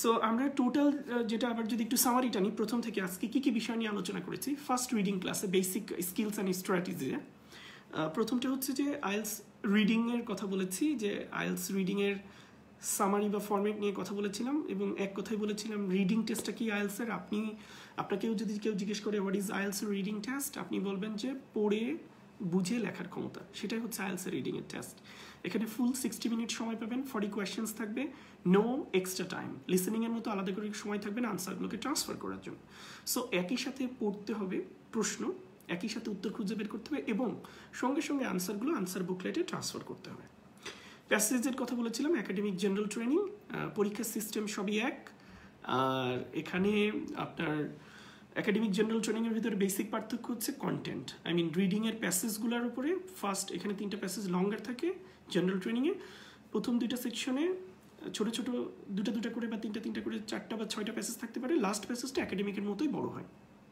এটা এবং একাডেমিকের প্রত্যেকটা প্যাসেজ 700 থেকে 900 ওয়ার্ড করে লেন্থ হয় সো এটা কোয়াইট বিগার এক একটা প্যাসেজ আমি টাইম ম্যানেজমেন্ট নিয়ে কথা বলেছি যে প্রত্যেকটা প্যাসেজে আপনি 20 মিনিট করে দিতে পারেন এটা আইডিয়াল এবং এটা লেখা রয়েছে এবং আরেকটা টেকনিক অ্যাপ্লাই করতে পারেন যারা একটু ফাস্টার রিডার তারা হচ্ছে প্রথম প্যাসেজটা যেহেতু একটু সোজা হওয়ার কথা সেহেতু আপনি প্রথম প্যাসেজে 17 মিনিট দিবেন আর উইথ 3 মিনিটস আপনি লাস্ট প্যাসেজে যে ইনভেস্ট করবেন তাহলে আপনি টাইমটা সেভ করতে পারবেন এছাড়াও আপনার কোয়েশ্চেন প্যাটার্নস নিয়ে কথা বলেছি 11 আইটেমের প্রশ্ন আছে এর ভিতরে ম্যাক্সিমাম টাইপের প্রশ্ন আসে সাধারণত yes no not given and heading matching R identifying location of the information so এগুলো এই বাদেও আছে এমসিকিউ আর আছে হচ্ছে আপনার fill in the blanks labelling diagram matching list of heading matching and short questions এই ধরনের 11টা কোয়েশ্চেন প্যাটার্নস আছে এর পাশাপাশি আমরা স্কিলসগুলো নিয়ে আলোচনা করেছিলাম রিডিংয়ের মোটামুটি 6টা স্কিলস আছে সারা পৃথিবীতে যত বড় ট্রেনারই হোক মোটামুটি যদি একেবারে according to the IELTS techniques and টিপসের genuine যে ওয়ে আছে সেটা ধরে যদি কোনো ট্রেনার আপনাকে শেখাতে চায় তাহলে অবশ্যই আপনাকে এই 6টা স্কিলসের উপরে বেটার মানে কমান্ড থাকতে হবে একটা গুড কমান্ড থাকতে হবে স্কিলসগুলোকে অ্যাপ্লাই করা শিখতে হবে এবং কোন প্যাটার্নের প্রশ্নের জন্য কোন স্কিলস লাগবে এগুলো সাধারণত আমরা ক্লাসে আমি বলেছি এর আগেও ধরে ধরে করানো হয় সো একটু সময় নিয়ে আপনারা যদি কোর্সটাও করতে পারেন আমাদের সাথে আমাদের সেন্টারে এসে লেক্সিকনের সেখানে আমরা এই স্কিলসগুলোকে অনেক ভালো মতো আপনাকে শেখাতে পারবো এবং যার কারণে আমাদের কনজিকিউটিভলি আমাদের লাস্ট 3 or 4 ইয়ার্স রিডিংয়ের কিন্তু যেখানে সারা বিশ্বের ক্যান্ডিডেটসদের ভিতরে একটা ভয় কাজ করে বা অনেক বেশি পরিমাণে স্কোরিং নিয়ে আপস অ্যান্ড ডাউনস আছে সেখানে আমরা কিন্তু ধারাবাহিকভাবে ইটস নট লাইক যে আমি আপনাকে লাইভে এসে বলতেছি আপনি আমাদের ফেসবুক পেজে যে রেজাল্টসগুলো আছে একটু যদি পেজের আগের রেজাল্টসগুলো একটু ফলো করেন তাহলে দেখবেন যে রিডিংয়ে 9 on 9 প্রচুর ক্যান্ডিডেটস কিন্তু কনজিকিউটিভলি পাই সো ওইখান থেকেই প্রমাণ হচ্ছে যে এই স্কিলসগুলো আপনার কাজে লাগে যার কারণেই তারা কিন্তু এত দারুণভাবে ক্লিক করতেছে আইএলস রিডিংয়ের স্কোরে এবং কোয়েশ্চেন স্কিলসের পাশাপাশি আমি স্ট্র্যাটেজিস নিয়ে আলোচনা করেছি স্ট্র্যাটেজিসের ভিতরে অবশ্যই আপনি প্রথমে ইনস্ট্রাকশন দেন কোয়েশ্চেন তারপর প্যাসেজে আসবেন প্যারাফ্রেজের কথা মাথায় রাখবেন এবং কিওয়ার্ডসগুলো কীভাবে ফাইন্ড আউট করতে হবে সব পড়ে ফেলা লাগবে না প্যাসেজ প্রত্যেকটা লাইনও খুঁটে খুঁটে পড়া লাগবে না আপনি অবশ্যই স্ক্যানিং ফলো করবেন এবং স্কিমিং অ্যান্ড ক্লোজ রিডিং টেকনিকটা অ্যাপ্লাই করবেন পাশাপাশি আমি 5টা টিপস দিয়েছি বাসায় বসে কীভাবে এক একটা প্যাসেজ ধরে ধরে প্র্যাকটিসটা করবেন প্র্যাকটিস নট দ্য টেস্ট দেওয়ার সময় আপনার এখনও হয়নি যারা টেস্ট দিবে তারা হচ্ছে পরীক্ষা দিবে তারপরে যারা পরীক্ষাও দিবে তারাও কিছু টেস্ট দিতে পারেন প্র্যাকটিসও করতে পারেন পাশাপাশি টেস্ট দিতে পারেন একটা প্র্যাকটিস করলেন একটা টেস্ট দিলেন একটা প্র্যাকটিস করলেন একটা টেস্ট দিলেন এইভাবে আপনি ইমপ্রুভমেন্টটা আনতে পারেন আর সবশেষে আমি এখন একটু স্কোরিংটা নিয়ে কথা বলবো অনেকের ভিতরে দ্বিধাদ্বন্দ্বে আছে রিডিং আর রিডিংয়ের একাডেমিক এবং জেনারেল ট্রেনিংয়ের ভিতরে এখানে কিন্তু একটা ডিফারেন্স আছে স্কোরিংয়ের সো এখানে একটা রেঞ্জ থাকে লিসনিং এবং রিডিংয়ের ভিতরে জাস্ট 8:30 1.5 ঘন্টা হয়ে যাচ্ছে আর জাস্ট মানে 5 মিনিট পরে শুরু করেছিলাম আমার মনে হয় যে 2-3 মিনিটের ভিতরে হয়ে যাবে ক্লাসটা সো একাডেমিকে আপনি যদি 40টা প্রশ্নের ভিতরে সঠিক উত্তর করতে পারেন 15টা একাডেমিকে আপনার পয়েন্ট আসবে 5.0 আই মিন 5 পাবেন আপনি on the other hand general ট্রেনিংয়ে আপনি যদি 15টা কারেক্ট করেন তাহলে স্কোর হবে আপনার 4 অনলি অ্যান্ড আপনি যদি একাডেমিকে 40টা প্রশ্নের ভিতরে 23টা কারেক্ট আনসার দিতে পারেন তাহলে আপনার স্কোর আসবে 6.0 আইএলটিএস রিডিং স্কিলে ওয়াইল আপনি যদি জেনারেল ট্রেনিংয়ে যান তাহলে আপনার এই 23টা ঠিক করলে আসবে অনলি 5.0 সো আপনি একাডেমিকে 23 পেলে হচ্ছে 6 কিন্তু জেনারেল ট্রেনিংয়ে 23 পেলে হচ্ছে অনলি 5। একাডেমিকে আপনি যদি 30টা কারেক্ট আনসার দিতে পারেন তাহলে আপনার স্কোর হবে 7, অ্যান্ড জিটিতে যদি আপনি 30টা কারেক্ট করতে পারেন তাহলে স্কোর হবে only 6। So C the differences. অনেকে বলে থাকে জেনারেল ট্রেনিং ইজি, কিন্তু জেনারেল ট্রেনিং ইজি হলেও স্কোরিংটা কিন্তু অতটা মানে ইজি আর মনে হচ্ছে না, বিকজ একই সাথে আপনাকে কিন্তু যেখানে 30 পেলে হচ্ছে 7, সেখানে কিন্তু আপনার 30 পেলে জেনারেল ট্রেনিংয়ে হচ্ছে 6। আপনি যদি 35টা ঠিক করেন তাহলে জেনারেল ট্রেনিংয়ে হবে স্কোর 8, সরি একাডেমিকে হবে 8, আর এখানে আপনি যদি 34টা ঠিক করতে পারেন তাহলে হবে জেনারেল ট্রেনিংয়ে 7। সো এক করে ডিফারেন্স আমরা খুঁজে পাচ্ছি, এবং আপনি যদি 36টা ঠিক করতে পারেন একাডেমিকে হবে 8.5, কিন্তু জেনারেল ট্রেনিংয়ে যেটা হবে 36টা হলে আপনি সেখানে পাবেন 7.5। সো এই হচ্ছে স্কোরিং প্যাটার্ন। জেনারেল ট্রেনিংয়ে আপনি 38টা ঠিক করলে 8 হবে, 39টা ঠিক করলে আপনার 8.5, এবং 40-এ 40 যদি হয় তাহলে আপনি 9 পাবেন। সো এটা ছিল টোটাল আজকের class. I hope you liked ইট। আপনি যদি লাইক করে থাকেন, আমাদের ইনিশিয়েটিভটা কমপ্লিটলি ভলেন্টিয়ারি, যেহেতু পুরো বাংলাদেশ থেকে শুরু করে হোল ওয়ার্ল্ড লকডাউন সিচুয়েশনে আছে, এই জন্য আমি চেষ্টা করেছি আপনাদেরকে যতটুকু পারি তথ্যগুলো দিয়ে হেল্প করার, যাতে যারা এখন অনেক ফ্রাস্ট্রেটেড যে কী হবে পরবর্তীতে বাইরে যাব পড়ালেখা করার জন্য অথবা বিদেশে সেটেল ডাউন করার জন্য, তাদের আইএলসের রিডিং প্রিপারেশনের জন্য এটা একটা বেসিক স্কিলস অ্যান্ড স্ট্র্যাটেজির উপরে ক্লাস ছিল। সো সাথে থাকার জন্য ধন্যবাদ, এবং আপনি চেষ্টা করবেন এই ভিডিওটা যদি শেয়ার করে অন্যদের উপকারে আসে তাহলে অবশ্যই শেয়ার করবেন, এবং আমাদের সাথে থাকবেন, আমাদের জন্য দোয়া করবেন, অ্যান্ড আপনি সুস্থ থাকবেন, সেফ থাকবেন। ধন্যবাদ। Thank you so much. Thank you for staying with us.